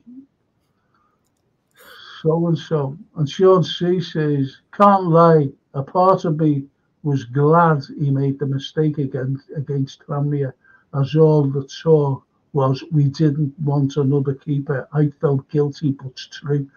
Sean, honestly, people were actually saying, LFC fans, I don't think it's Scousers anyway, but they were saying, I'll give him another season. Give him another season. He destroyed us. He destroyed the fan base that day. I wouldn't give him a push off the side, Carriers. It's one of the biggest pressures in the game. Goalkeeper is one of the biggest pressures. That's why I admire them so much, because you're on the line every game, and especially in them big games. You know, in those huge games, worldwide audience, all the fan base of Liverpool, and you can do a thing like that, and your career is finished. Really, just so difficult. I do feel sorry for the lad, Frank, to be honest, but you know, I feel a lot sorrier for the fans that were broken-hearted as a result of his two terrible mistakes. At that level, you know, the money you're earning, you can't do that. Exactly. It's all about the concentration levels in that game. His head was all over the place. Yes. There you go. And that's why I said about him, he wasn't concentrating on what his profession was. Hence the mistakes he was making. The lad weren't right. So, yeah. You had 100% concentration even when the ball's not in your half. Yep. But Zarrell says, roll me one up. I'd swap Trent for Tumaini. Get on to this one. Norman says, roll over Chocolate Tumaini. Great prospect. I just don't know where they're coming out with all these mad little names. Now, so listen, boys. Now, this coming Sunday, we've got Brighton at home. If everybody's fit, now we know that Canete is playing. We know that he's playing. George, would you bring him straight back in to the side alongside? If he comes through tonight uninjured, I would, yeah. Yeah, I would. I'd bring him back in. Yeah, him and Van Dijk in the middle. I think that's our best. That's our best two middle of the back four, and he must be fit if he's playing for his country. Well, okay. What about you, Jay? I'm just quickly checking how many minutes he's played tonight. So I could just go if he's got 90 minutes in him. So it looks like he's played the 90 minutes. Yeah, he'll be ready for Sunday then. So him and Virgil at the back, 100%. Yeah, that'll do me. Definitely. So it looks like though, doesn't it? Like either Joe Gomez or Shamikas at left back, with Bradley at right back. Yes. That's going to be Shamikas. Yeah, probably Gomez, I would think. Yeah. But nevertheless, whether it's Shamikas or whether it's Gomez, that's a solid back four. What we need. Happy with it looks like I think Enzo's back home, isn't he? Yeah. I think Enzo's back home. So he'll be there as a DM. And Szoboszlai and McAllister. There's your midfield, yeah. There's your midfield. Curtis Jones coming back to fitness now. I think he's ready for next week along with Jota. Be nice to see him on the bench, you know. Oh, it'd be fantastic to see him on the bench. It really would. We need to try and get a couple of good wins. I want to try and see this goal difference against Arsenal come back, especially against Sheffield United. Might have a chance of banging a few goals in there in the next match. Well, Darryl says, no, he doesn't. Norman says, we have a poor record at home with Brighton. It must change. I think you're right. And Darryl says, I'd rather have Frank in goal than Carrier. You're not wrong. Look at that, keep it rears with us. Frank, George and JK. Cheers, keepers. Cheers, mate. And just as everyone else is coming back, how typical. That's true, isn't it? Yeah. Just, yeah, it really is. And KG, I respect your opinion, mate, but Klopp's next morning, when he asked about Caicedo deal, agreed, looked at Tony Barrett and looked like he didn't really have a clue. Exactly. That's right. That's yeah. He didn't. He just didn't. Managers don't really talk about players. Have you noticed? Like in the old days where they would mention a player, yeah, I like the look of him. We might be interested in him. Like nowadays, they don't mention nothing about no player. So that Bellingham thing, Klopp never ever mentioned Bellingham. Well, No. guys, I've got to answer this. Is Robbo injured? Says keep it real. Yeah, he's injured. I've got to think. Now he says keep it real. Who's your preferred midfield three to everyone on the panel?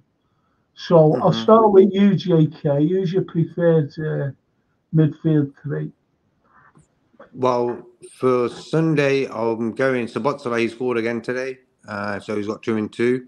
He starts. Endo, because he's already back home, he starts. And McAllister, he's playing tomorrow morning at 3 o'clock or something. So he should be back by Friday, maybe. And then he's got until Sunday to sort of recuperate. So I'm going Endo, McAllister, and Sabotsalay. Okay. Yeah. George? Yeah. I'll go the same. It's got to be the same. But the last time McAllister came back from South America, if that's where he is, he was very tired on the match. I'm not sure which one it was, but it did take something out of him. So hopefully, Yeah, it is actually. he takes some action to alleviate that this time, you know. But yeah, that would be my three. I like Curtis Jones as well when he's fit. But I mean, again, if he's on the bench, if not this week, then maybe against Sheffield United. Well, then that's Darryl says there, George. Jones is back Sunday. Well, I'd have him definitely on the bench. I'd have him on the bench ready to come on. Yeah. Yeah. And then maybe Sheffield United. Yeah. And when I was just saying, go on, Frank. No, go on. Say it. No, I was just saying, like the guys who are going to come back in from injury, we've got Brighton, it's a sort of okay game. Then we've got Sheffield United, and I think in the Sheffield United game, you could give Jones and a few others more time as well. Yep. Yeah. All right. Okay. Darryl says, no, hang on a minute. Just let me put this up. Hamstring. Jazz Reynolds, he must be updated, and that must be updated. It came through as a hamstring originally, didn't it? And Darryl says, Jota, Trent back for the Sheffield United game, which is good news. I hope that's right. I think it was because Klopp wasn't in for Caicedo. Maybe we'll read about the truth in the future. And that's a good point, though. Sean C says, I'd say Maka in 6 at home, Enzo away, then Jones in 6. You know,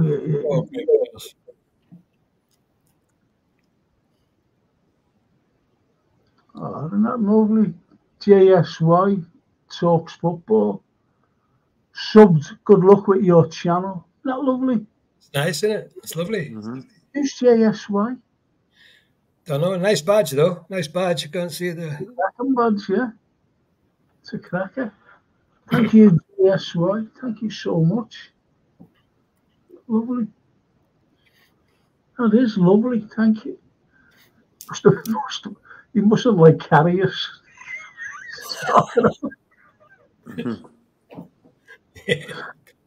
Poor carriers. But KG says, is it too soon for Trent to be on the bench for Brighton? George? He must be getting close now. I mean, it didn't seem too serious an injury when he first went off. It's been a number of weeks now. You'd think he would be getting close to full fitness. I mean, if he's training with the team, then hopefully he should be on the bench at least in one of the next few games. We've got a European tie coming up soon as well, haven't we? Atlanta. Isn't that lovely? And well, Darryl says the best three when all fit: Jones, McAllister, Endo. Jones. And Chris I wouldn't dispute that. I wouldn't dispute if Jones is at his best. He's brilliant. Well, our Montenegro friends, he says, if Curtis is fit, I will play Macca, Dom, and Curtis with Mo. Well, obviously, Diaz and Darwin up front. See, we've got choices now, haven't we? Well, yeah, JK said it's a team game, it's a squad game. You know, it's no longer 11 players. Yeah. Oh, that JSY says, thanks so much, always like the smaller clubs, smaller channels.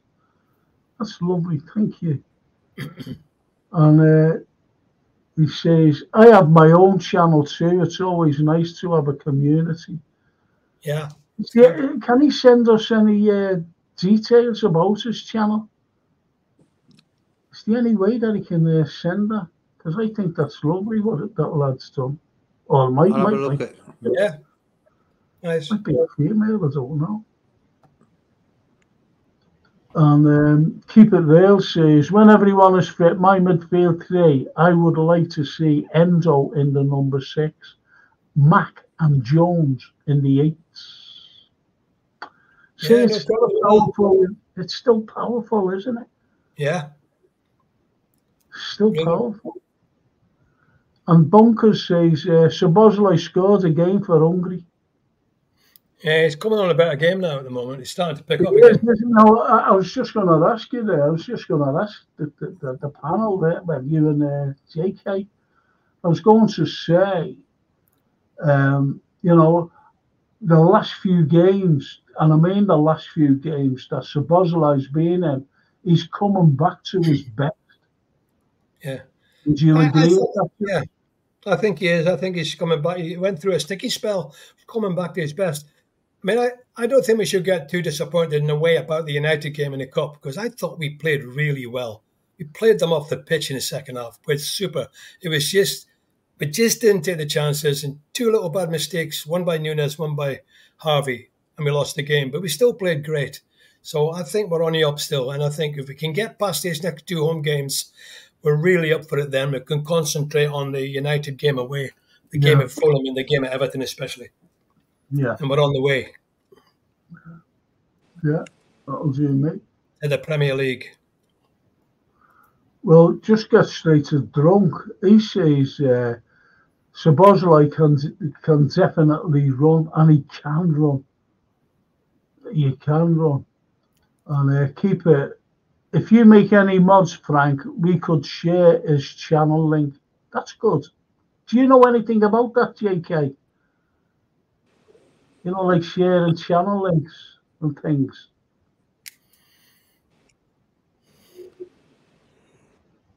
Is he dead? Can't hear him. Can you say that again, Frank? Say that again, right. Keep It Real says, if you make any mods, Frank, we could share his channel link. And have we shared it? Yeah, we shared it. Oh, okay. It's there, Keep It Real. We'll share his little channel like yours. I've made up with that. I think that's lovely, that. Yeah, it is good when you lovely share. Yeah. We're all fans, aren't we? Yeah, absolutely. And as he said about smaller channels, and Szoboszlai used to play on the wings for both RB clubs, says Keeper. Yeah. Dropped you a sub, lad, says Keep It Real. That's and Drunk says, I don't like thinking about that United loss, bro. I don't think anyone does. I don't think anyone does. Oh, Keep It Real, subbed him. Oh, that's lovely. And there he is. Look, the match must be over. Look, there he is. Anfield Road. He's making do you know what I mean? He's sneaking in now. Sneaking in the back door as usual, just as I'm going out. Gifts, you know, the gifts coming out, saying, you know, if I show all these pints and all these scotches, you know, for George. Yeah. Must be, I'll get in easy. Sneaking in. Do you know what, George? You're going to love this, right? and I'm digressing from football. A mate of mine, Shama Campbell, he's no longer with us. He died when he was very young. Anyway, we were all outside the Gormans in Fraser Street, and we were trying to bunk in. You know, we were in our teens, you know, late teens. We were in our late teens, and Shama, the money, you know, to get in. No one else. I was skint. The other couple of mates were skint. So anyway, Shama were like that. Tell you what, lads, I'll go in, get the ticket, you know, I'll go in, but I'll come back out. I'll just sneak back out, you know, make sure that the doorman recognises me, and I'll give you one of the tickets. So we did that 3 times, right? And we all got in. So anyway, one of the lads, you know, one of my mates, he was sitting there, and he had his ticket, he had Shama's ticket, and Shama went, I'm going to laugh. All right, so he goes to the toilet, he's coming back in, and the doorman went up, hey, where are you going? You've been coming in and out, you're bunking. I threw him out. He gave me tickets. Go on now, we'll call the police. So, oh, it's so funny. So we were all you never do that today, would you? You can never do that today. It's all on internet, digital. Absolutely. Anyway, you don't get tickets for anything now, do you? Anyway, he was an Eversonian. It was so funny. It was so funny. And Darryl says, JK, when it's April Fool's Day next week, can we finally see your beautiful... Oh, shut up, Darryl. See your beauty. I'll look at that, Daz. Subbed. Isn't that lovely? And, you know, so he's subbed. And look who's just sneaked in there, look. Kamer, just drop it in to say, hi, lads, you never walk alone. He must have been watching the England game. Yeah. He must have been watching the England game. He'll have all the stats all over there. All the stats. Brilliant. Well, it's really nice. It's really nice that I'm made up with that. I can't get over that fella. Yeah. I really can't. And Jake, you know, Anfield Ross says, you never walk alone, nice new badge. That is cracking, that, isn't it? Hey, Jake, you'll have to teach me how to do that, how to put a screensaver on. So if I go for a cup of tea, I can just put a screensaver on. I can do that for you, no problem. Can you? You have to create one. You have to create one for me then, one of these days. Yeah, no problem, bro. You can just tell me what you want on there. I can do it for you. All right, mate. I'll send you something. Can you send K Macker a link?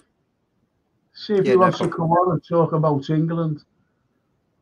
Because he said, someone said, K Mac, you know. And he fell asleep, he said. There you go. And he says what's happening. That's if he come on, like, you know, he might be still asleep. But he never fell asleep. Oh, look at that. JSY talks football. Thanks you guys so much. Thanks guys so much. Yeah. No problem. No problem. And us Scousers don't give a fuck. See, I just read them out and I just stop saying things like that about the national team. I hope they win every game. Bleep. There, George. Us Scousers don't give a bleep about England. Exactly. And we don't. We don't. I don't. I know you don't, George. Never watch him. Unless they play in Scotland.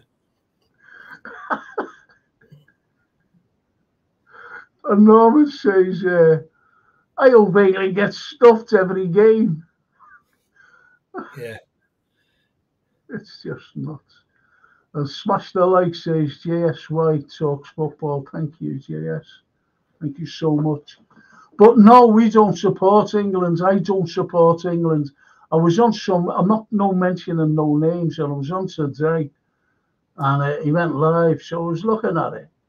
And these fellas, like Liverpool supporters, were saying, oh, you know, about Gareth Southgate, and do you think England, who do you think can be England's new manager? So they were all bloody England supporters.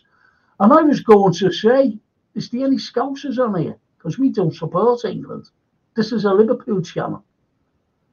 Because I don't want to stand, George, next to a person who comes to Anfield and even his own ground calls me a murderer, calls me to go back to my Liverpool slum, calls me a bin dipper, calls me a murderer, everything else. And in your Liverpool and all this, sign on. I don't want to be standing next to Prats like that, waving a Union Jack. Brainless clowns. I fought 30 odd years against these people. Yeah. Very horrible. Yeah, they are so bad. Just seeing that there. How can you support Foden, Walker, Chilwell, Kane, etc.? Can't stand them. Absolutely. And the Anfield Raw says, it's lovely to see George again. I assume you discussed Sven weekend, but seeing as though you're a pair of cynics. Are they? They're not cynics. So-and-so's, I dare not ask. No, we haven't. I thought that was lovely at the weekend. It was a fantastic gesture by the club, and it was really an emotional day. And I thought the game was quite good as well. Some good football played. Full house, lots of money for charity. You know, and I think there's not many other clubs could do that. And City can't fill the ground for a league match. I mean, there's Liverpool got the stadium full for a charity game. I just thought it was nice. I don't go to these Legends games because I think the tickets should go to people that have been there for the first time, or kids, or the parents. And brilliant. Lovely. They're my sentiments as well. They are my sentiments as well. Absolutely. I've done things, you know, for charity. It's like I gave a talk on the 1st of March about Jack the Ripper, and it was for prostate cancer. So anyway, the fella came up, and you know, he's applauded, and everyone was, and everything was great.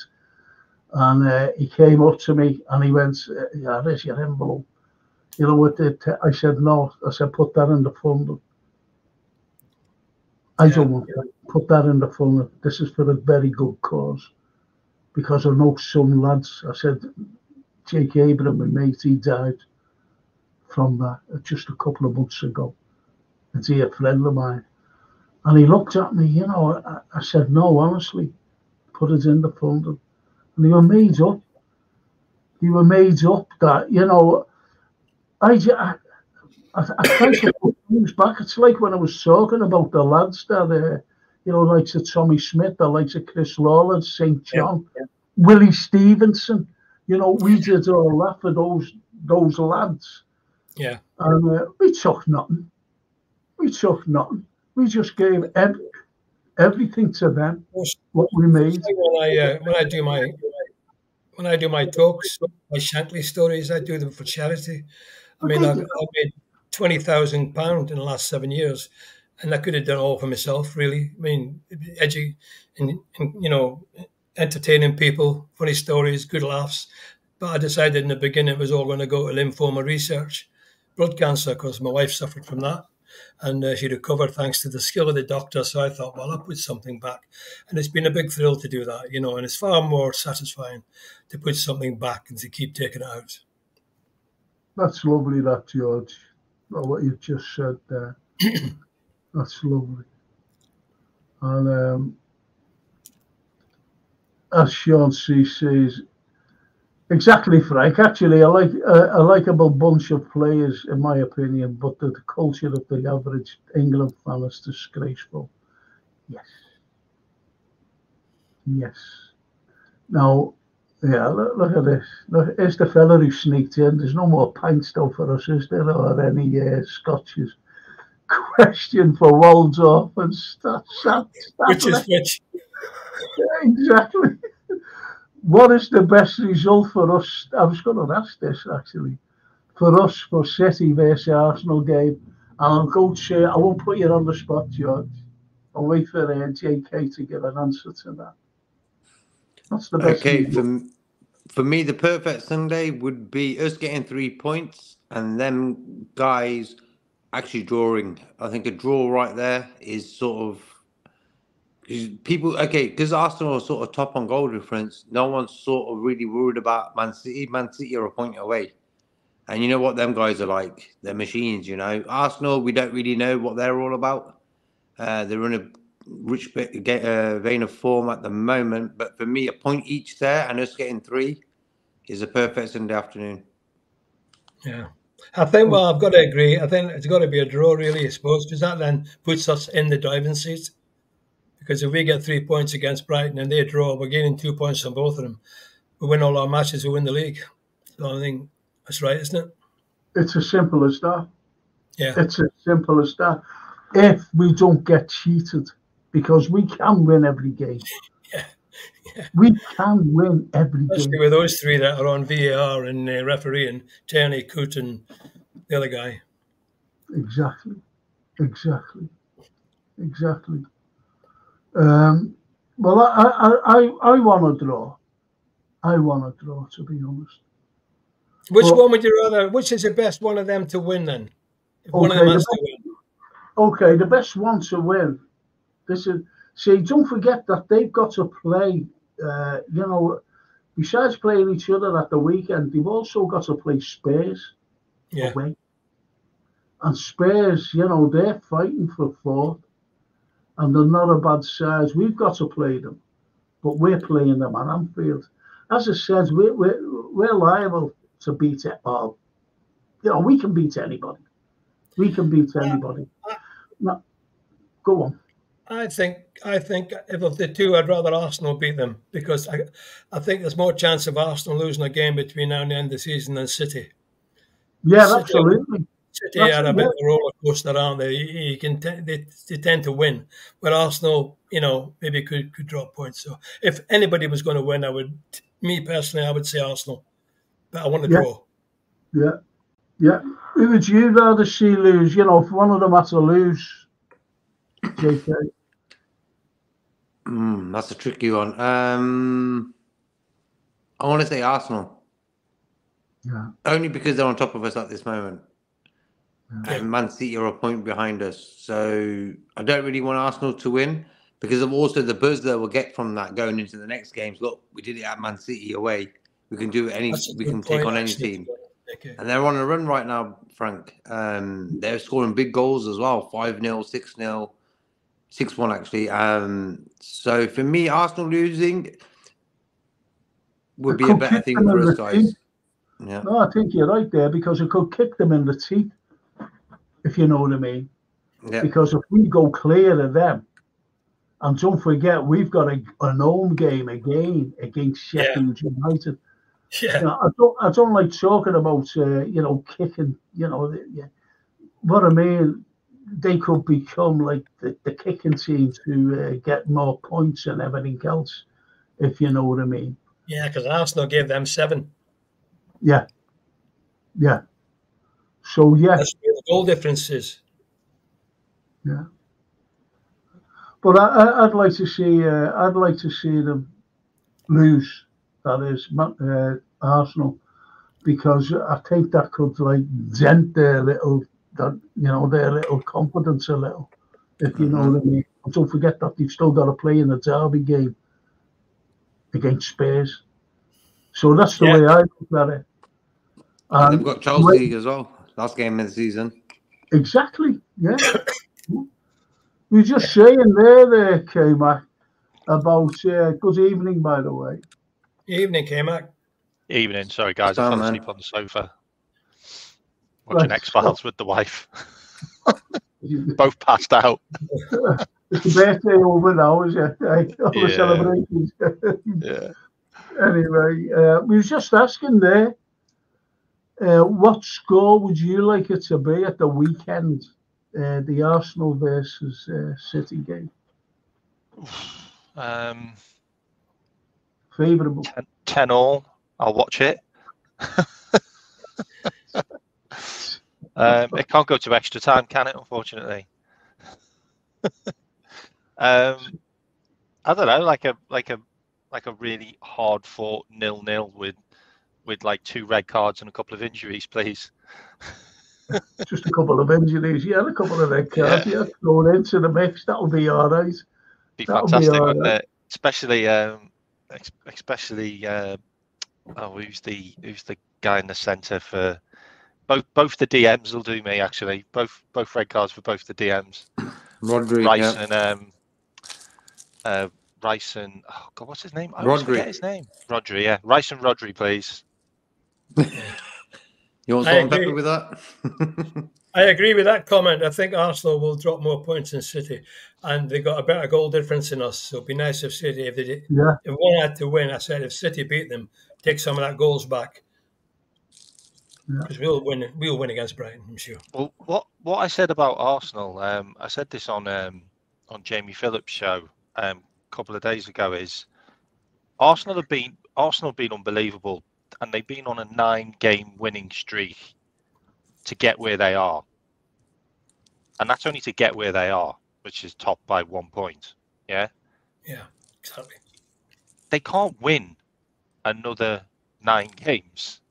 They've never done it they've never done it in history. Like, they've never gone on a 19-game winning streak.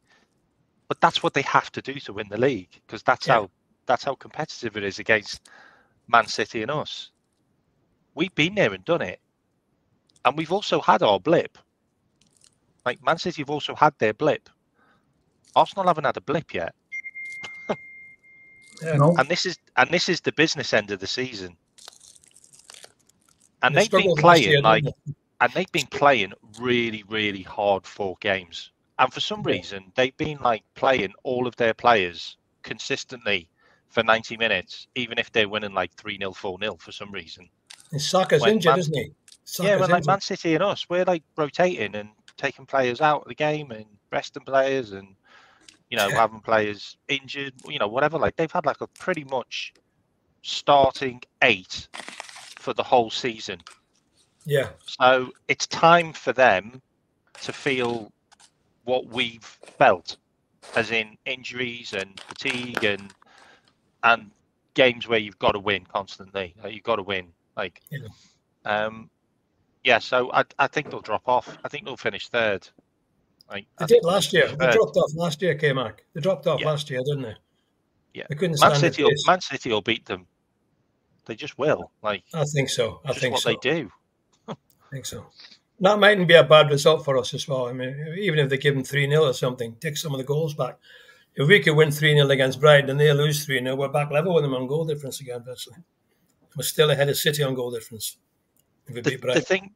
The thing that worries me now is I think the biggest thing against us now is the Premier League itself, is the officials and the actual games. Oh, we've talked about that tonight, I'll tell you. Because, Jesus Christ, like, for us to get that many away games in such a short amount of time, and, have you seen the referee and the VAR we've got at the weekend? Yeah, we were just talking about it. You literally could not pick the worst people for officiating, and we just seem to get them consistently.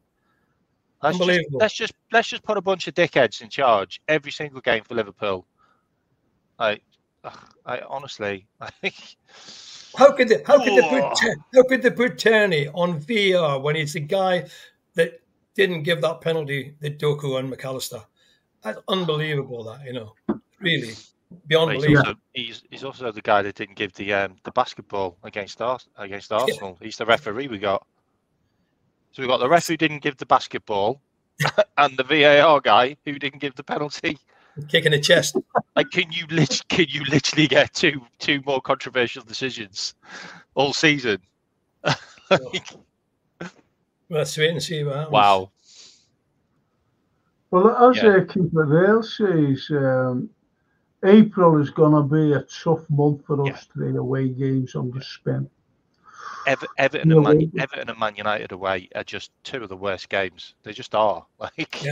Even Fulham's not an easy But one. Fulham in the middle is horrible.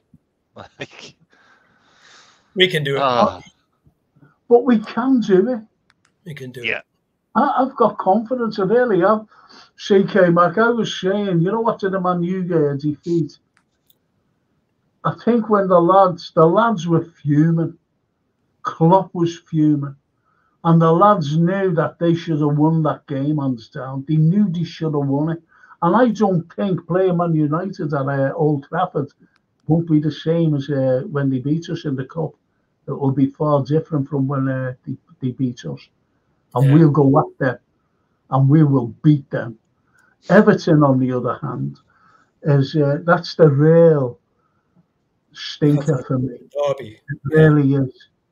Because they're struggling as usual. And they'll be up for beating us. Because you know what they're like.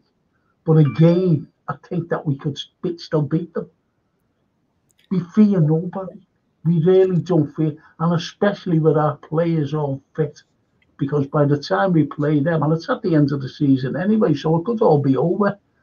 Yeah. The league table doesn't lie, does it? The league table doesn't lie. We're there for a reason.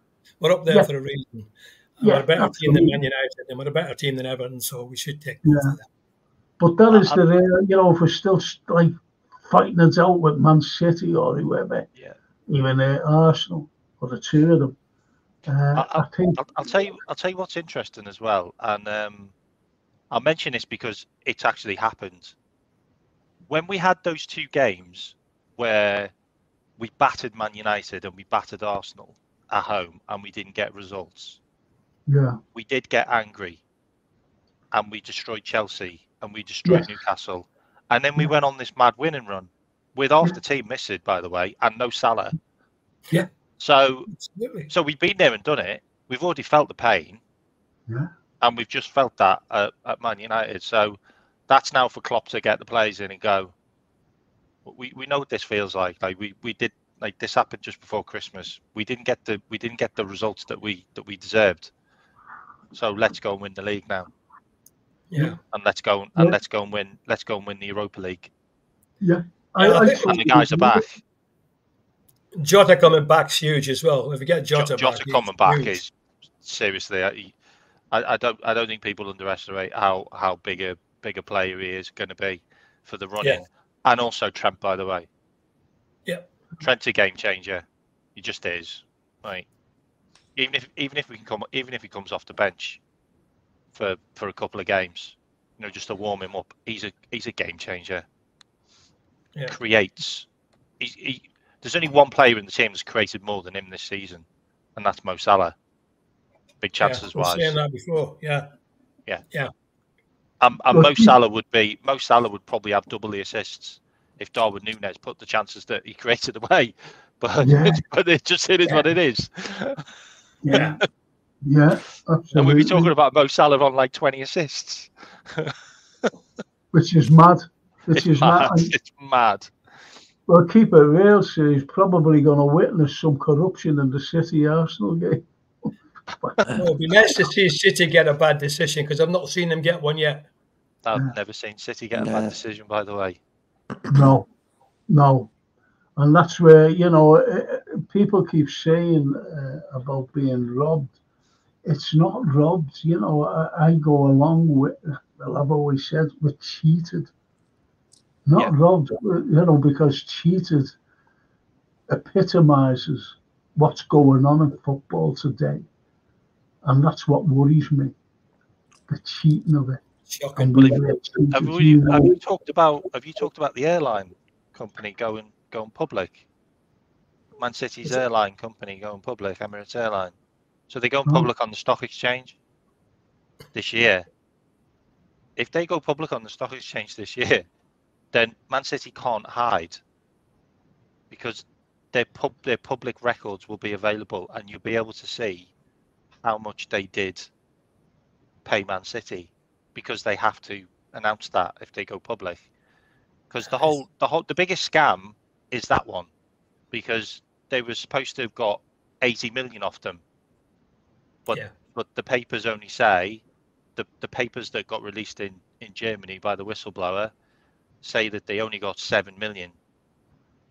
That's just one. That's just one company.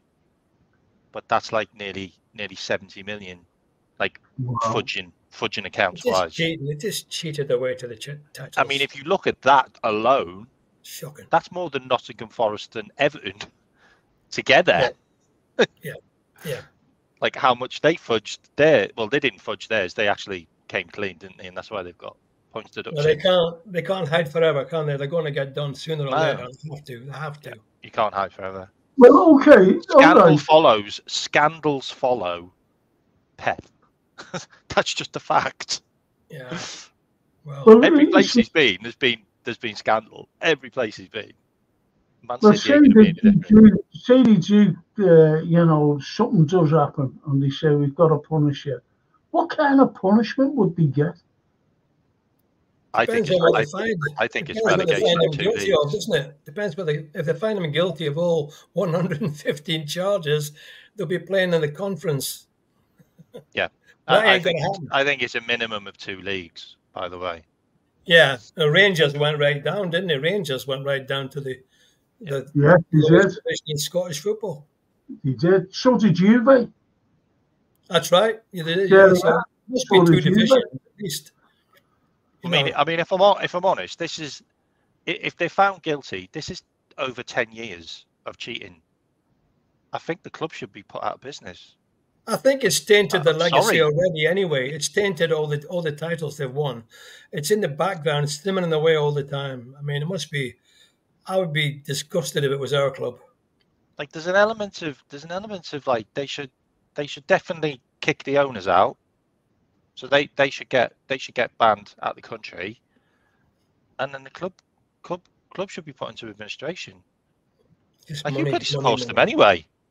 Like, seriously, you've got about 50 fans. They can't sell out their own ground. Like, is anyone really going to miss them? Yeah, I don't think there's anyone. They'll maybe just appear like they did winning, and then just disappear.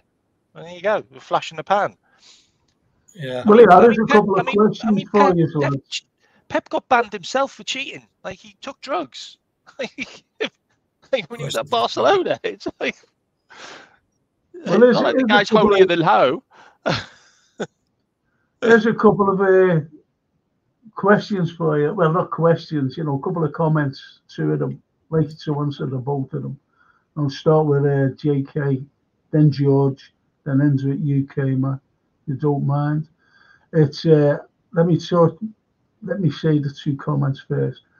Arsenal will drop points away to Spurs. That's one. The other one is off Anfield Road. Question for the panel: do we basically need to go undefeated until the end of the season to win? No more slip-ups. So don't forget, keep it real when he says Arsenal will drop points away to Spurs on the Anfield Road with that one. JK.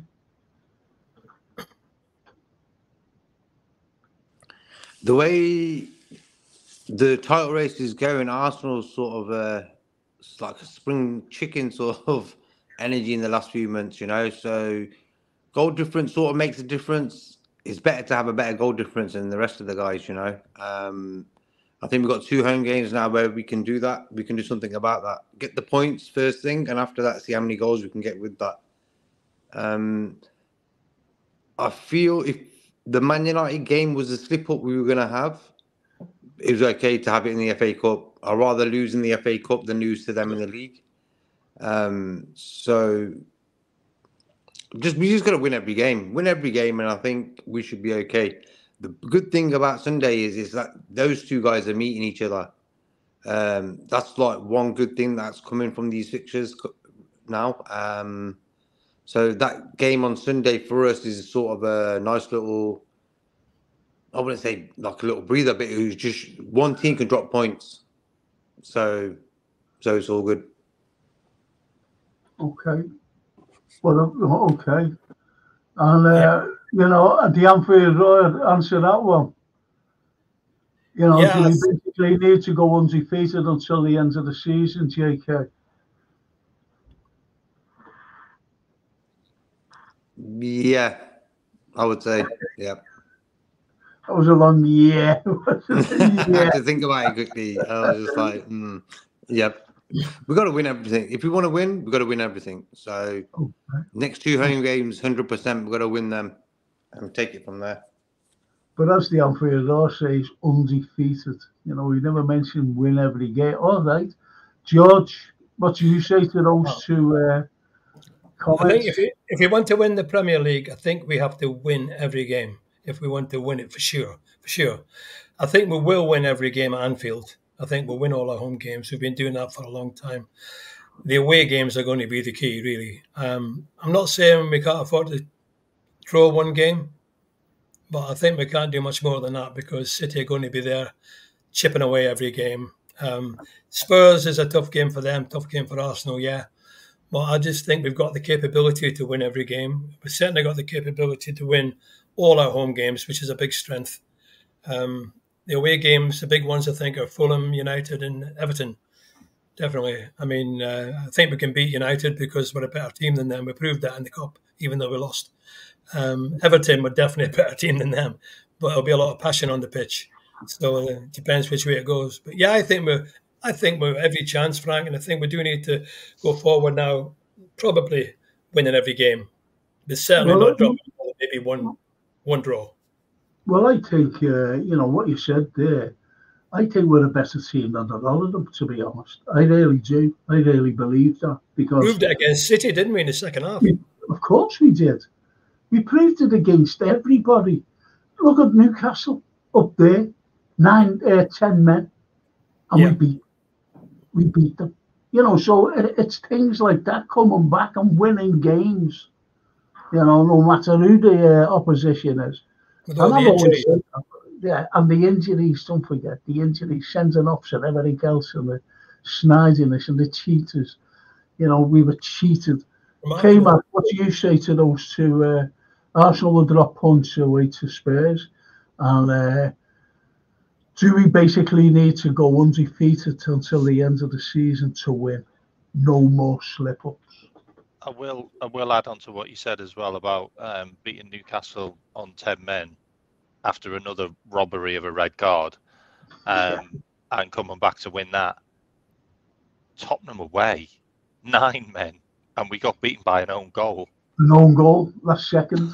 It should be 5 points clear at the moment. It's pure. That was a robbery and a half. That was a robbery and a half. That game, 2 red cards, which weren't red cards, by the way, either of them. No. And a goal that was chalked off that was clearly onside, and they knew it. Oh my God, I can't breathe. It's unbelievable. Okay, so I'll go one up on that one.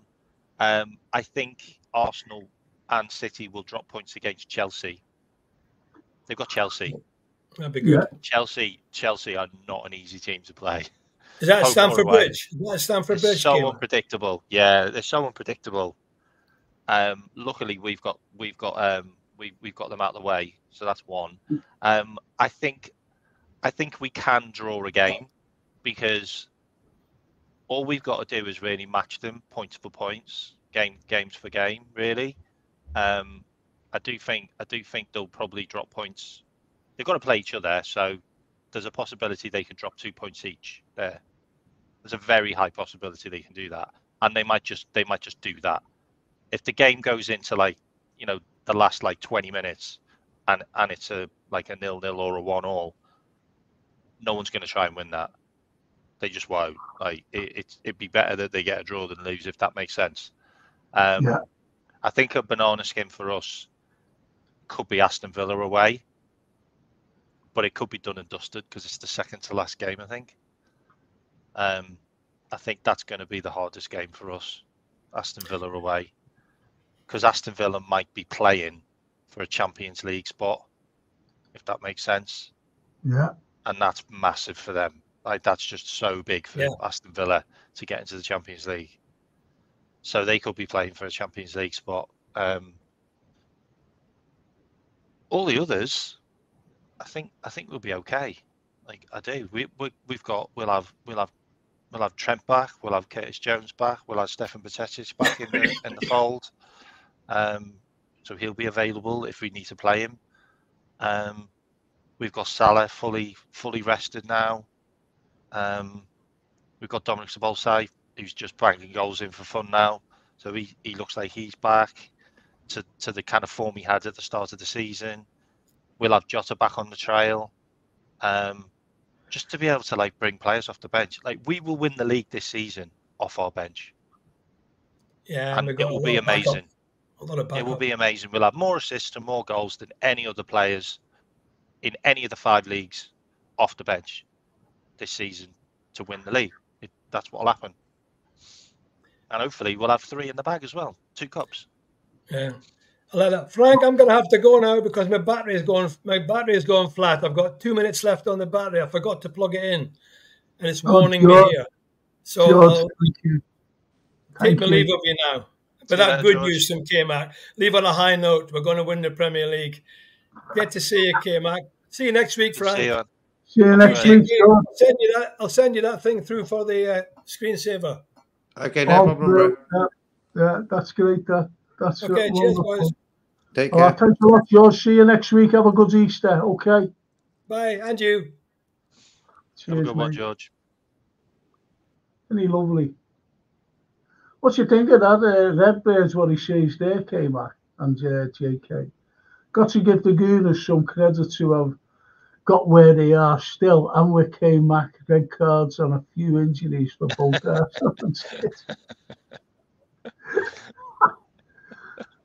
I hope so. Well, I mean, just get Rodri and Rice sent off, please. A couple of games with them out, and they'll see how hard it is. Like we've gone like 4 or 5 first team players out. None of them have gone more than like 1. You know what I mean? I know John Stones is injured, isn't he? So that's 1 down. Saka and Martinelli are probably out, aren't they? Yeah. So that's a couple down, but it's the guys in the middle. They've never been missing any of the guys in the middle. That's where you really struggle when you can't win your battles in the middle. Like we've been decimated all season. We didn't have Salah. We didn't have Salah for like 2.5 months. That's what I said before. I said that, K-Man. I said people forget that we haven't had motions like more or less the first of, and he's only played a couple of games, hasn't he? Still I think he's still like only 1 goal behind Haaland and top assists. Yeah. He's been missing missing nearly half a season. Well, as I said, K-Mac, I said I was watching some pod, and people were saying, get rid of Salah, and we'll do this and we'll do that. I had to turn them off because by the way, we've also been missing Ali. We've been missing our first choice goalkeeper half a season as well. Goalkeeper in the world, the best goalkeeper in the world. We've been missing. We also had Trent out for the start of the season. We also had Canate in and out. Like we've had Curtis Jones in and out. Like Jesus Christ, we've had a lot of players. We had Virgil van Dijk banned for 3 games. Yeah. Like you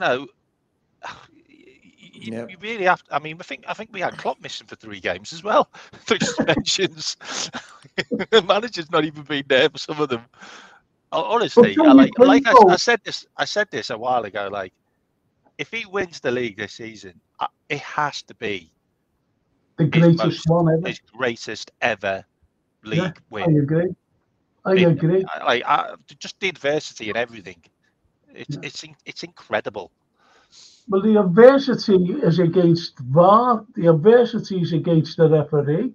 The referees. The adversity is against cheating. Mad. And so it's one of those things. It really is. You know what? DW's just wrote there lawfare, and you know what I will say. It does feel a little bit like the Democratic and the Republicans. Like, it does feel like we maybe Liverpool are like the Republicans, and the rest are like the Democrats. they're Loonies. literally rigging the system against us. I'm made up at this comment here, and I've been trying to say this for a long time. I actually think Liverpool will put a statement performance and win big at Old Trafford in the league, says Keep It Real. I totally agree. What do you think, JK? I think most of us fans were overconfident going into that United FA Cup game. I never met one, like everyone was saying we're going to smash them 5-6-0, you know, some crazy figures. Yeah. Same as a league game at home, 0-0. After we said it's going to be about 5-6-7, and it never happened. So going into that game, I wouldn't go overconfident into that game. Just get the job done, what needs doing, you know. Oh, was Robbo injured? Yeah, He came it's off. an Yep. hamstring. Oh God. And as George said, that's him out for the rest of the season. Look, here's all the England fans now. All coming back, you know, after the watching England. Richard Hutchinson. Big up Frank, JK, Mac George, and LFC fans in the chat. Bless Cheers, Richard. Richard.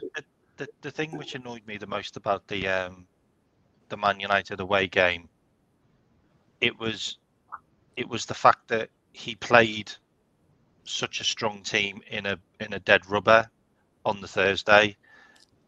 That's the kind of disrespect which I felt that Manchester United were given. It was like, yeah, you know, we'll get a few goals in the first half and then we can take all the big hitters off. And that just didn't plan out like that. You know, we had to take them off because they were bloody knackered because of the Thursday. That annoyed me more than anything else. But, you know, if we're going to lose any game, if we're going to lose one game towards the end of the season, then let it be that, because that doesn't matter really. You know, we did play a team against Arsenal which were doomed to lose, but they won.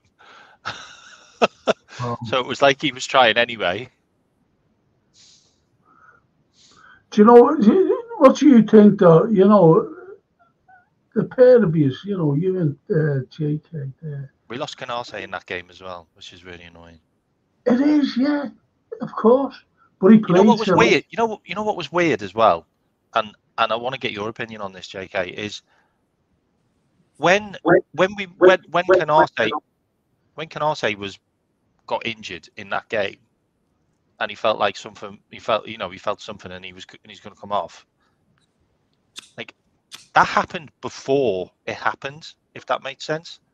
Like, he signalled before. Why didn't he just play with 10 men? Like, we were winning the game 8-2. Like, just play with 10 men. Just take him off. Like, I know you can't bring another sub on. Just remove him. Like, you know what I mean? I don't know. It was a bit weird. And Salah staying on to the end. Just take him off. No, like, it was 11-2. We literally had 10 men. Like, we literally could have just played with 10 men. It was 8-2. Like, yeah. I think Klopp ain't got much wrong this season, subs-wise. But that game, for some reason, I don't know what happened to him. He went too strong for me. I think that manager got in his head. Because he hated that manager, didn't he? Who? Klopp hated that manager. Oh, He yeah. said something in his press conference when he played them away, saying that they were playing to injure us. Yeah. You know what? The biggest thing that pisses me off about the internationals is we are just too nice, and we just don't remove players. Like, Man City, Arsenal took loads of players out of the international games. Like, why the hell didn't we just take Robbo and, you know, just say, look, they got niggles. Like, they feel something. Like, yeah, because they're going to remove them, or basically say to the international teams, you can only play them for 45 minutes. Like, have stipulations. Like, you can play them in one game. Like, Dominic Szoboszlai played both games, full 90 minutes. Like, against nobody teams for no, like, there's no reason for him to play. Like, he's the captain of Hungary. They've already qualified. Like, literally just say he can play 45 minutes in each game. That's it. Give them some rules. Like, we are being absolutely done over by being so friggin' nice all the time. Like, what is your blame for that? You know, you're saying that we're nice. The club. Of course it is. The And club. the backroom staff. The club. And Literally. we're allowing it. We're allowing it. Like, I'm not being funny. Like, the first thing I would have said is, Robbo, you are not playing internationals to the rest of the season. Yeah. Because we lost you for half the season because of an international. Yeah. And guess what? We've now lost you for the rest of the season because of an international. Yeah. Like, is Gomez okay, by the way? I don't know. Like, did he I finish the think game so, okay? because I think the lads was a Jesus. Would have said, yeah. Imagine losing Gomez and Robbo. Gomez is basically Robbo's replacement now. Yeah. Yeah. Thing is, Ferguson did it well. He knew when he had a title running, he just did it right, you know. And I think he blocked them, mate. He literally stopped them from going, and they were pissed off with him. But so what? So what? Like, it's important. It's important that we get this league won as Klopp's last league. Like, Klopp should literally be pulling all of his players out of internationals. Yeah. Like, what's he got to lose? What's he got to lose? It's his last year with us. We've now lost Robbo. Van Dijk and Robertson are captains, so they're going to go to the Euros. You know, they've got no worries about their places, so they shouldn't have gone. My opinion. 100%, mate. 100%. Virgil van Dijk played both games as well. Yep. Well, Yusuf says, I don't think the Prem have the balls to relegate them. That's Man City. And that's the issue. Too precious, Man City. And the drunk says Klopp and Liverpool are getting no respect. And they don't get any respect. And that's the problem with our football today. And Richard says, Man City owners to be banned from football. Don't think so. I'd love to see it, but I don't think so. If they're found guilty, they should be kicked out. Right. They won't be, though, because they throw so much money in it, don't they? Like, of course. It's like what you said before, K-Man, about, you know, if all this comes to fruition and they're found guilty, you know, thrown out, banned for everything. And that's exactly what Richard Hutchinson says. Man City need to be banned for life of football. And I think he's, you know, he's not just like being blasé about it. I think he's, you know, I'm talking about Richard Hutchinson there. And just like yourself. And that's the way we feel about these cheats. And they are cheats. They can't get away. They knew what they were doing. And I think it was George, was it George or JK? Not quite, I don't know whether it was you, JK. When they said that, looking at the table of shirts, oh, it was George. Looking at this, you know, we sell more shirts than anybody else with the exception of Real and Barca. And yet they weren't in the top 10, Manchester City. They weren't in the top 10 of shirt selling. So that just shows you where all this FFP comes into play. Cheating somewhere along the I mean, we all know that Mancini was being paid double wages, and one of them was from a shell company. Like, we all know that. Like, that was off the books. Like, we all know about Teddy Sherrington launching a company online, like doing an advertisement about this company which was going to sponsor the club. They didn't even have a building. It was a PO box. Like, you went to search for the people that ran the company on LinkedIn. They didn't exist. Like, the whole thing's a scam. Like, the whole thing is just a massive scam. It's just a way of shoveling money into a club that can buy all the big players and spend when they want. Like, They got I money. wonder how They much just need to Teddy find a got. way of spending it. Yeah, but you're asking how much Teddy got out of it all to do that. Oh, there's Jean, look. Oh, there's our little Jean there. Great evening to you, Frank, panel, and chat. Hope you're all well. Of course, it's been murder here. Should have joined us before. It's been great. I mean, the thing that I said about the Chargers thing, and when this comes up, is somebody's going to take a massive hit on this, and it's either Man City or it's the Premier League, because you can't accuse the royal family of UAE of being corrupt if if they are or they aren't. Because if they are, then that's a big accusation, and if they're found guilty, then that's huge. Like that is like that's earth-shattering, like corruption at the highest level with a royal family involved. Yeah. But if they're not, what's going to happen to the Premier League? Because they're not going to take that line down. Like they're going to come after the Premier League. They're going to sue for liability or defamation or whatever. Like you're not just going to take that line down. So someone's going to lose, and it's not the Premier League. Someone's going to lose definitely big. Won't be them.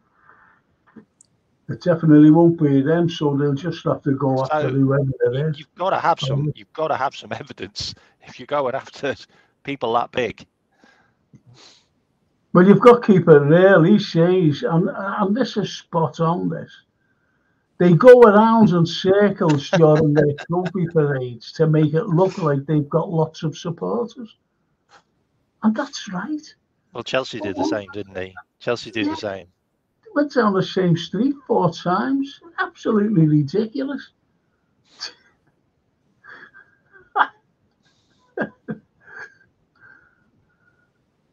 And IBS Stella says, I think City have the easiest running, so yes, we need to win every game. And Sean say, if Arsenal take points off City, we can draw a game. That's what he says. Yeah, that's what I said. Richard says, Liverpool FC, no draws and no losts. LFC need to win every game. That's what he keeps saying. And good evening, Jane says, keep it real. Joseph, yeah, keep it real, look. I've been watching the England game tonight. Well, who scored the second? I know who scored the. I know who scored. Like Tony scored the penalty, but who scored our second? It was 2-2. Having a clue. I don't even follow England. No! Every time I watch England, I fall asleep. Stop what you so said. Boring. So boring. Oh, Bellingham scored. Okay. Yeah. Go on. Can I just? Can anyone answer the question why Harvey Elliott isn't playing for England? Like. Yeah, because he plays for Liverpool. Why is Kobbie Manu playing for England ahead of Harvey Elliott? Like, have they even looked at what Elliott's won this season over the seasons? like honestly, I can't get my head around that. I can't get my head around why he's still playing under 21 football. And he looks like the best player on the park in every under 21 game as well. Like he literally looks like they've literally thrown a Premier League footballer on the pitch against like a pub league team. Seriously. Well, Youssef says City have to go to Spurs away. Spurs are the bogey side. City haven't scored a goal at Spurs' new ground in the league. You know, so there's all little mad things there. There's all little mad things there for us to get a MNX. Hello, Frank and friends, just in. I'll watch back later. He's good. The ladder, TW. This isn't the History Channel, is it? Says he don't know it's football. He loves our history show, you say. We're on the same, it's more or less, it's a political thing, you know. We share. It's a political thing. But anyway, no, it's not, unfortunately, for UGW. I'll be seeing you there during the week. That's definitely. And Paul Turner says Goodison is going to be the hardest, in my opinion. And Mark Simons, if Jota comes back, I'm much more confident because other than Mo, we don't have an expert. Yeah, He's right. would you agree there? Would you agree with that? What he said? That's a very good point, actually. It's Would a you really agree good with point. it? Yeah, we haven't got a lot of players that have won it like up front, apart from Mo and Jota. Like we've got players that have obviously won trophies, but we haven't got players that have been over the line and won it in the Prem. We still got quite a few though, quite a few big players though. We've got Ali, we've got Virgil, we've got Trent, we've got Curtis Jones, Elliot. No, Elliot was in the Premier League winning team, wasn't he? But he didn't play, did he? No. He wasn't with us, was he? No. No, it was Jones. And you got Jota, Salah, and Robbo. We've still got a few core players. But yeah, I think it's important, Jota. I think he's going to be really important. Curtis Jones is going to be important as well, because it means we can rotate the midfield. Yeah. We're not bringing like a Bobby Clark onto in like an important game because one of the midfielders is knackered, or a Gravenberch. It means Gravenberch is behind Curtis Jones, which is good. I won't care. He's not been great. He's not been great when he's come off the bench, like at all. But I think does Jones start for you in your three in midfield? When he's fit, be honest. Yeah. Be honest. Yeah, when he's fit. I think we've missed Jones. I really do.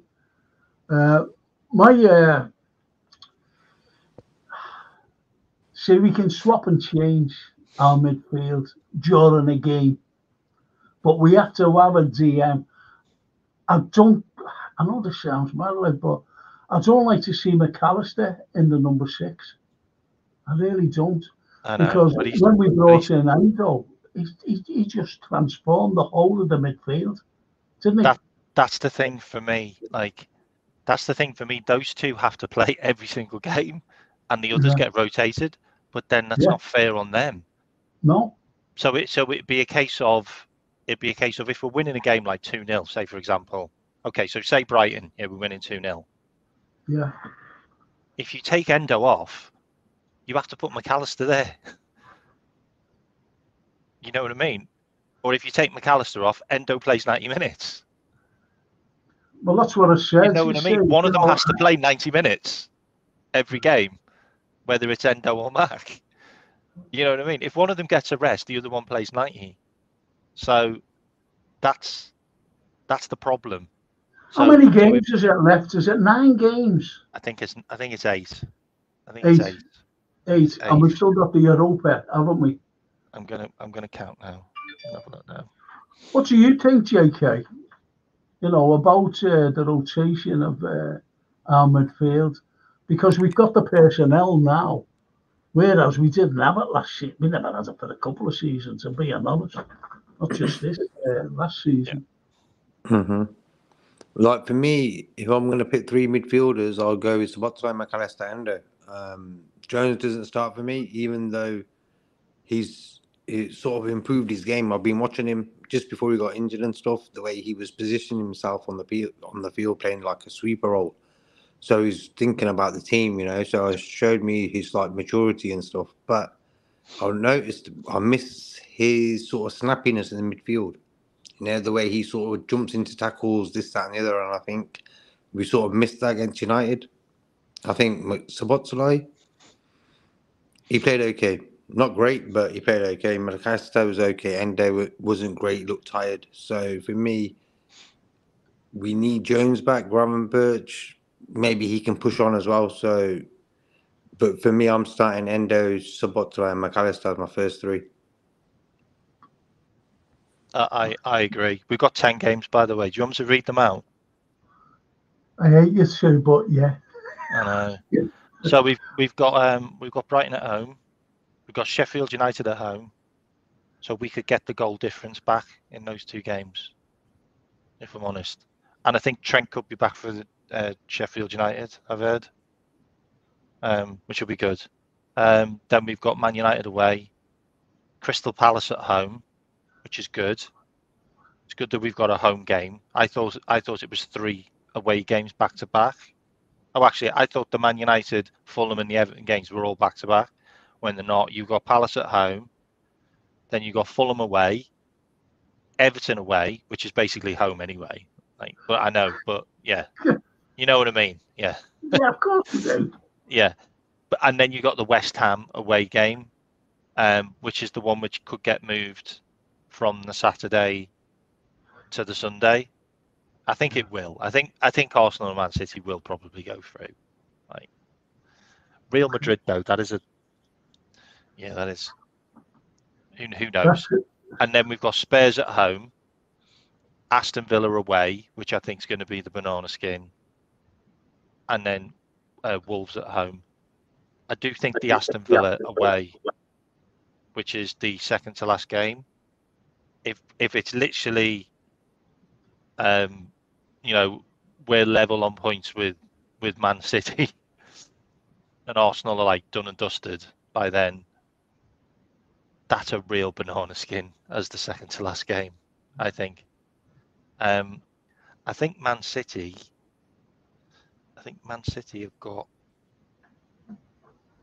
they've got West Ham at home as their last game, but they've got Fulham away. At the game we've got Aston Villa away, so they got a really hard away game as well. They've got Wolves at home as well, by the way. Man City's last 3 games are really hard games for them. Like, they don't do well against Wolves. They don't do well against Fulham. And West Ham are a banana skin for anyone. They just are. You just don't know what West Ham's going to turn up. I know, you don't know who turns up at West Ham, to be honest. Well, what do you think of this, boys? I'll start with you, JK, and then ends with you, K-Man. Our recent record against Brighton is not that great. Now, I want you to come in on both occasions on this comment. Worries me more as De Zerbi will want to prove a point for the last time versus Klopp, but also what he'll want to do is look at me. Do you think I could become your manager? Well, he's third choice, isn't he? Okay, JK, then I want you to finish. I'm just going to do something. Okay. No, I just feel Brighton under Potter were more of a worrying sort of fixture. I think this new guy, De Zerbi, he's too inconsistent. Like Brighton, I've seen that this season, they win games, lose games, win games, lose games. They haven't won loads of games in a row and stuff. So I'm not really worried about Brighton as such. Yeah, under Potter, much better team. What do you think, mate? I agree, mate. I think Brighton were better under Potter. Mm-hmm. I just do. Like, I'm sorry. Like, if you go to Luton and get tanked 4-0, Yeah. 4-0. Seriously, Yep. like seriously. I think Everton beat them as well this season. Mm-hmm. Like, they've been stinky in a lot of games. Like, Yep. Like, and I understand, like, his team's been decimated, and it has. Like, he's lost a lot of players, and he plays loads of kids consistently. Yeah. He ain't getting a result at Anfield, mate. I don't think so as well. We'll score 3. I mean, let's be honest. Like, they're playing a goalkeeper who was like third choice goalkeeper under the Potter. Steele. Mm-hmm. Like, wasn't he like a free transfer from like Middlesbrough or something?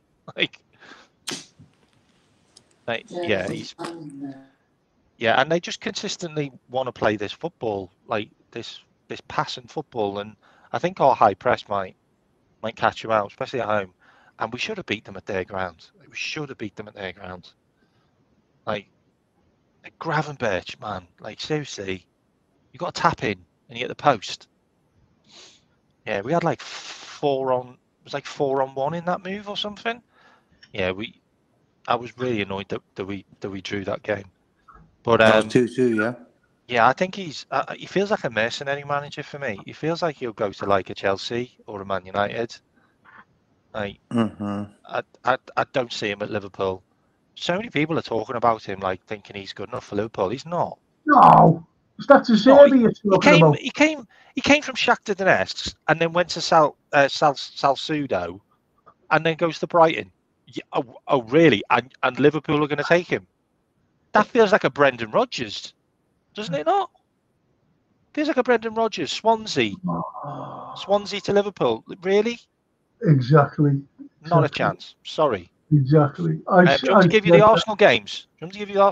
These are interesting, by the way. Go on. So they've got Man City away. We've got Luton at home, which isn't going to be easy for anyone, by the way, because Luton are just unpredictable. Then they've got Brighton away, and they're not great at Brighton's ground.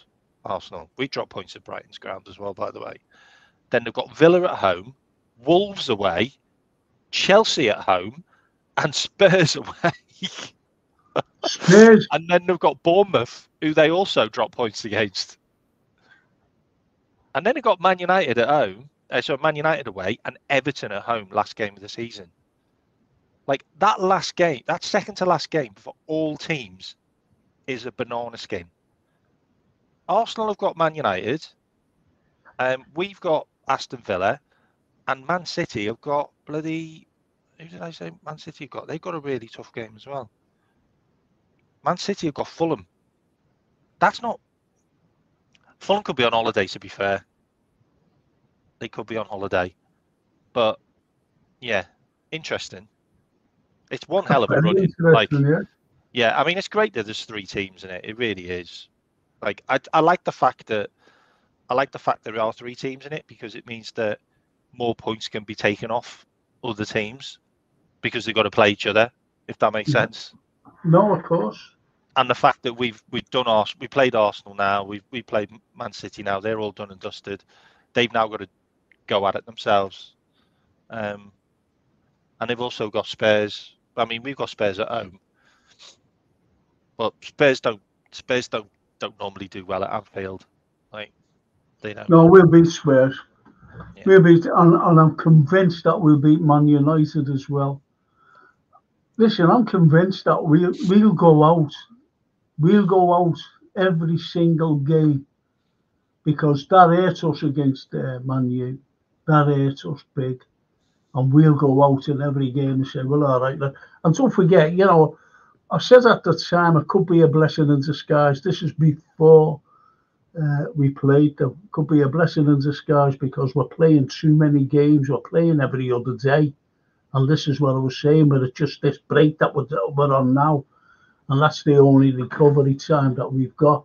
But with us being out of the cup, the FA Cup, we've got recovery time to go after the league, to go after the Europa League as well. And I think we can do it, K-Mac. I think we can do it, JK. I really do. But if we've got our players back, like the likes of Jota, I think he's pivotal. And if the Darwin can find, some good form, like he has done.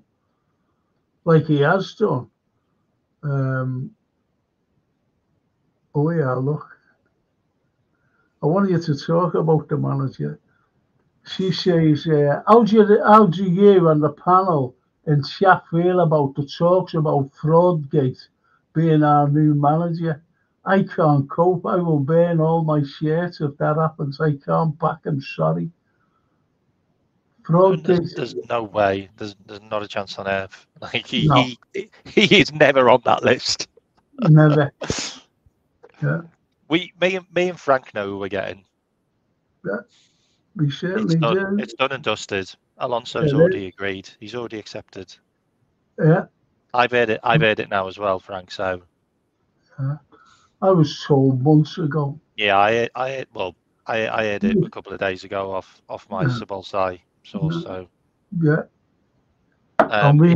It did take quite a while though for him to accept. But he can't say anything, can he? He can't come out and say nothing. We are going to spin it that we're not going for him, by the way. Yeah. Oh yeah, of course. Yeah. And this is why all these like even Pep Linders has come into the equation. Oh, yeah. And now we've got ex-players talking about Pep Linders. Yeah. Yeah. Exactly. Which is fine. Liverpool love a smokescreen. Liverpool love a smokescreen. And I love the fact that we're bringing that tank with him as well. You've heard we're bringing to poster as well, haven't you? Yeah. Yeah. I've definitely, SDW says there, you know, we're talking about all kinds of going on. They're all talking to each other. I blame money. Of course we blame bloody DW. Everything blames everything. I blame Seth Blatter because he started off corruption in football and he made it legal. Did you think that? I'm glad you brought him up. I really am.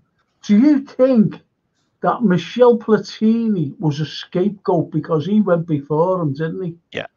And I think Michel Platini was a scapegoat in all this to save Sepp Blatter back. Yeah. Do you remember that? Do you remember that? That fella going in with all the money at him. Oh, that was brilliant. That? I don't know who that was. I don't know. I can't remember. He was a comedian on Channel 4, I think. Oh, was he an English fella? Yeah. Well, it was the fact that all of the African officials came out and said like, yeah, he paid us. Yeah, we paid him. We paid him for the vote and whatever. I'm like, what? Qatar. That's all you've got to think of. Qatar. Crazy. At the time, I went, that's a disgrace. That to get Qatar because it's upset the whole of the leagues right around the world. Oh, destroyed. Especially in Europe. How many players got injured? How many players got injured as well in that World Cup? Oh, shocking. Absolutely decimated everyone's teams. I've got to shoot now, all right, mate? Yeah, we're shooting all now anyway, to be honest. Buddy. I'll catch up with you again, all right? Great show. And I'll watch the rest back as well, all right? Okay, take care. Mate. If you're watching from my channel and you haven't subscribed, please subscribe to Frank's channel, guys, all right? Yeah. I'm the same with on this channel with K-Max. Up the Reds, man. Big up, guys. So listen, if you're there, do us a favour, just smash the like button. I don't like saying smash the like button. Can you just press the like button and get the algorithm out there for me, please? And you know, if you haven't subscribed, just subscribe it. And as the DW says there, all the passion, all the money expressed tonight would not change if players were living on the bones of their backsides and the owners were local. Absolutely. This is why Liverpool was great, simply because we had an owner who was a Liverpool supporter and he said, I have to go because I can't compete. Especially when Abramovich came into Chelsea. No, we still can't compete. We might think we can, but we can't compete. What do you think about that, JK? We can't compete, really, can we? Oh, we've got to have a manager like Klopp, and I don't think there's anybody like Klopp. And what people tend to forget as well, if we go in for a player, because what other people are saying is dishammer him. He's, he buys cheap players. Well, hang on a minute. It's all right over there in Portugal, Spain, or wherever you can buy cheap little players. But once Liverpool come in for them, the prices go from there to up there. Mm-hmm. This is what this is not what they're thinking. they just say, "Oh, it'd be brilliant," you know, bringing him in. What do you think about that?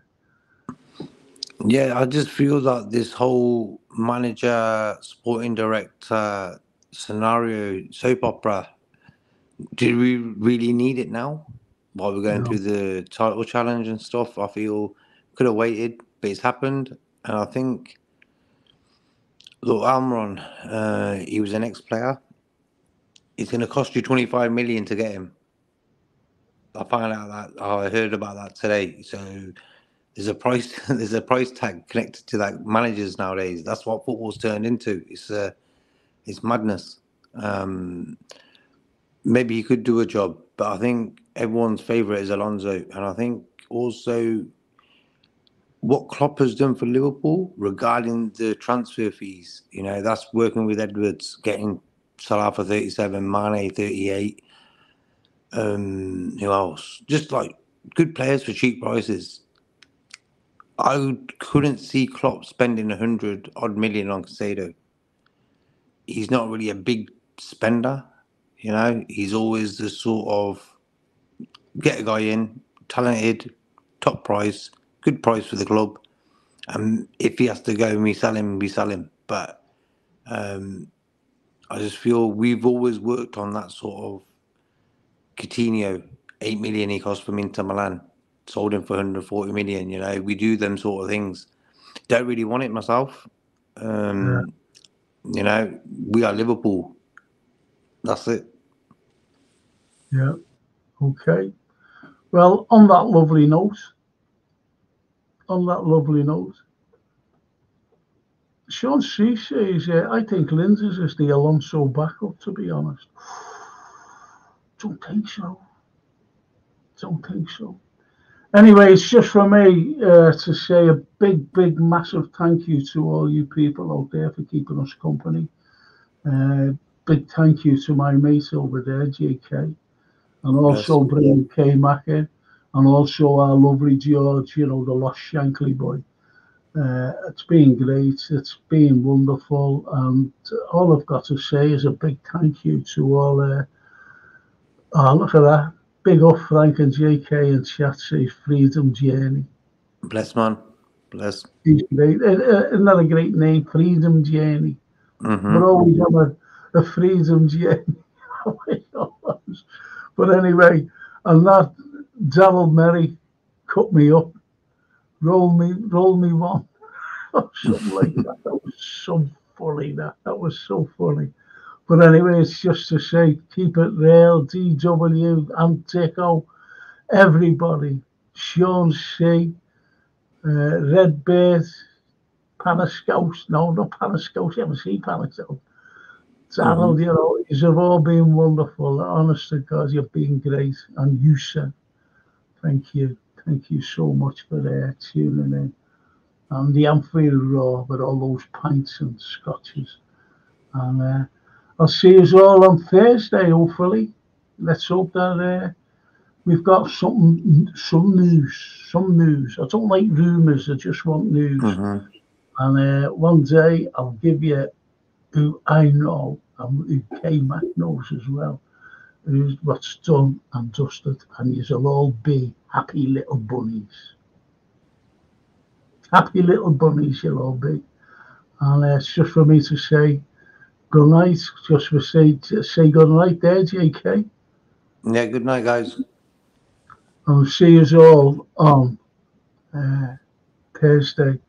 And for all you other nice people who likes the film and TV review with JK and Lee Carlson, I'll see you all on Thursday morning at 10:30. And Thursday night for the football show. Thank you so much. Love you all. And Shiva di amo, as I tell you.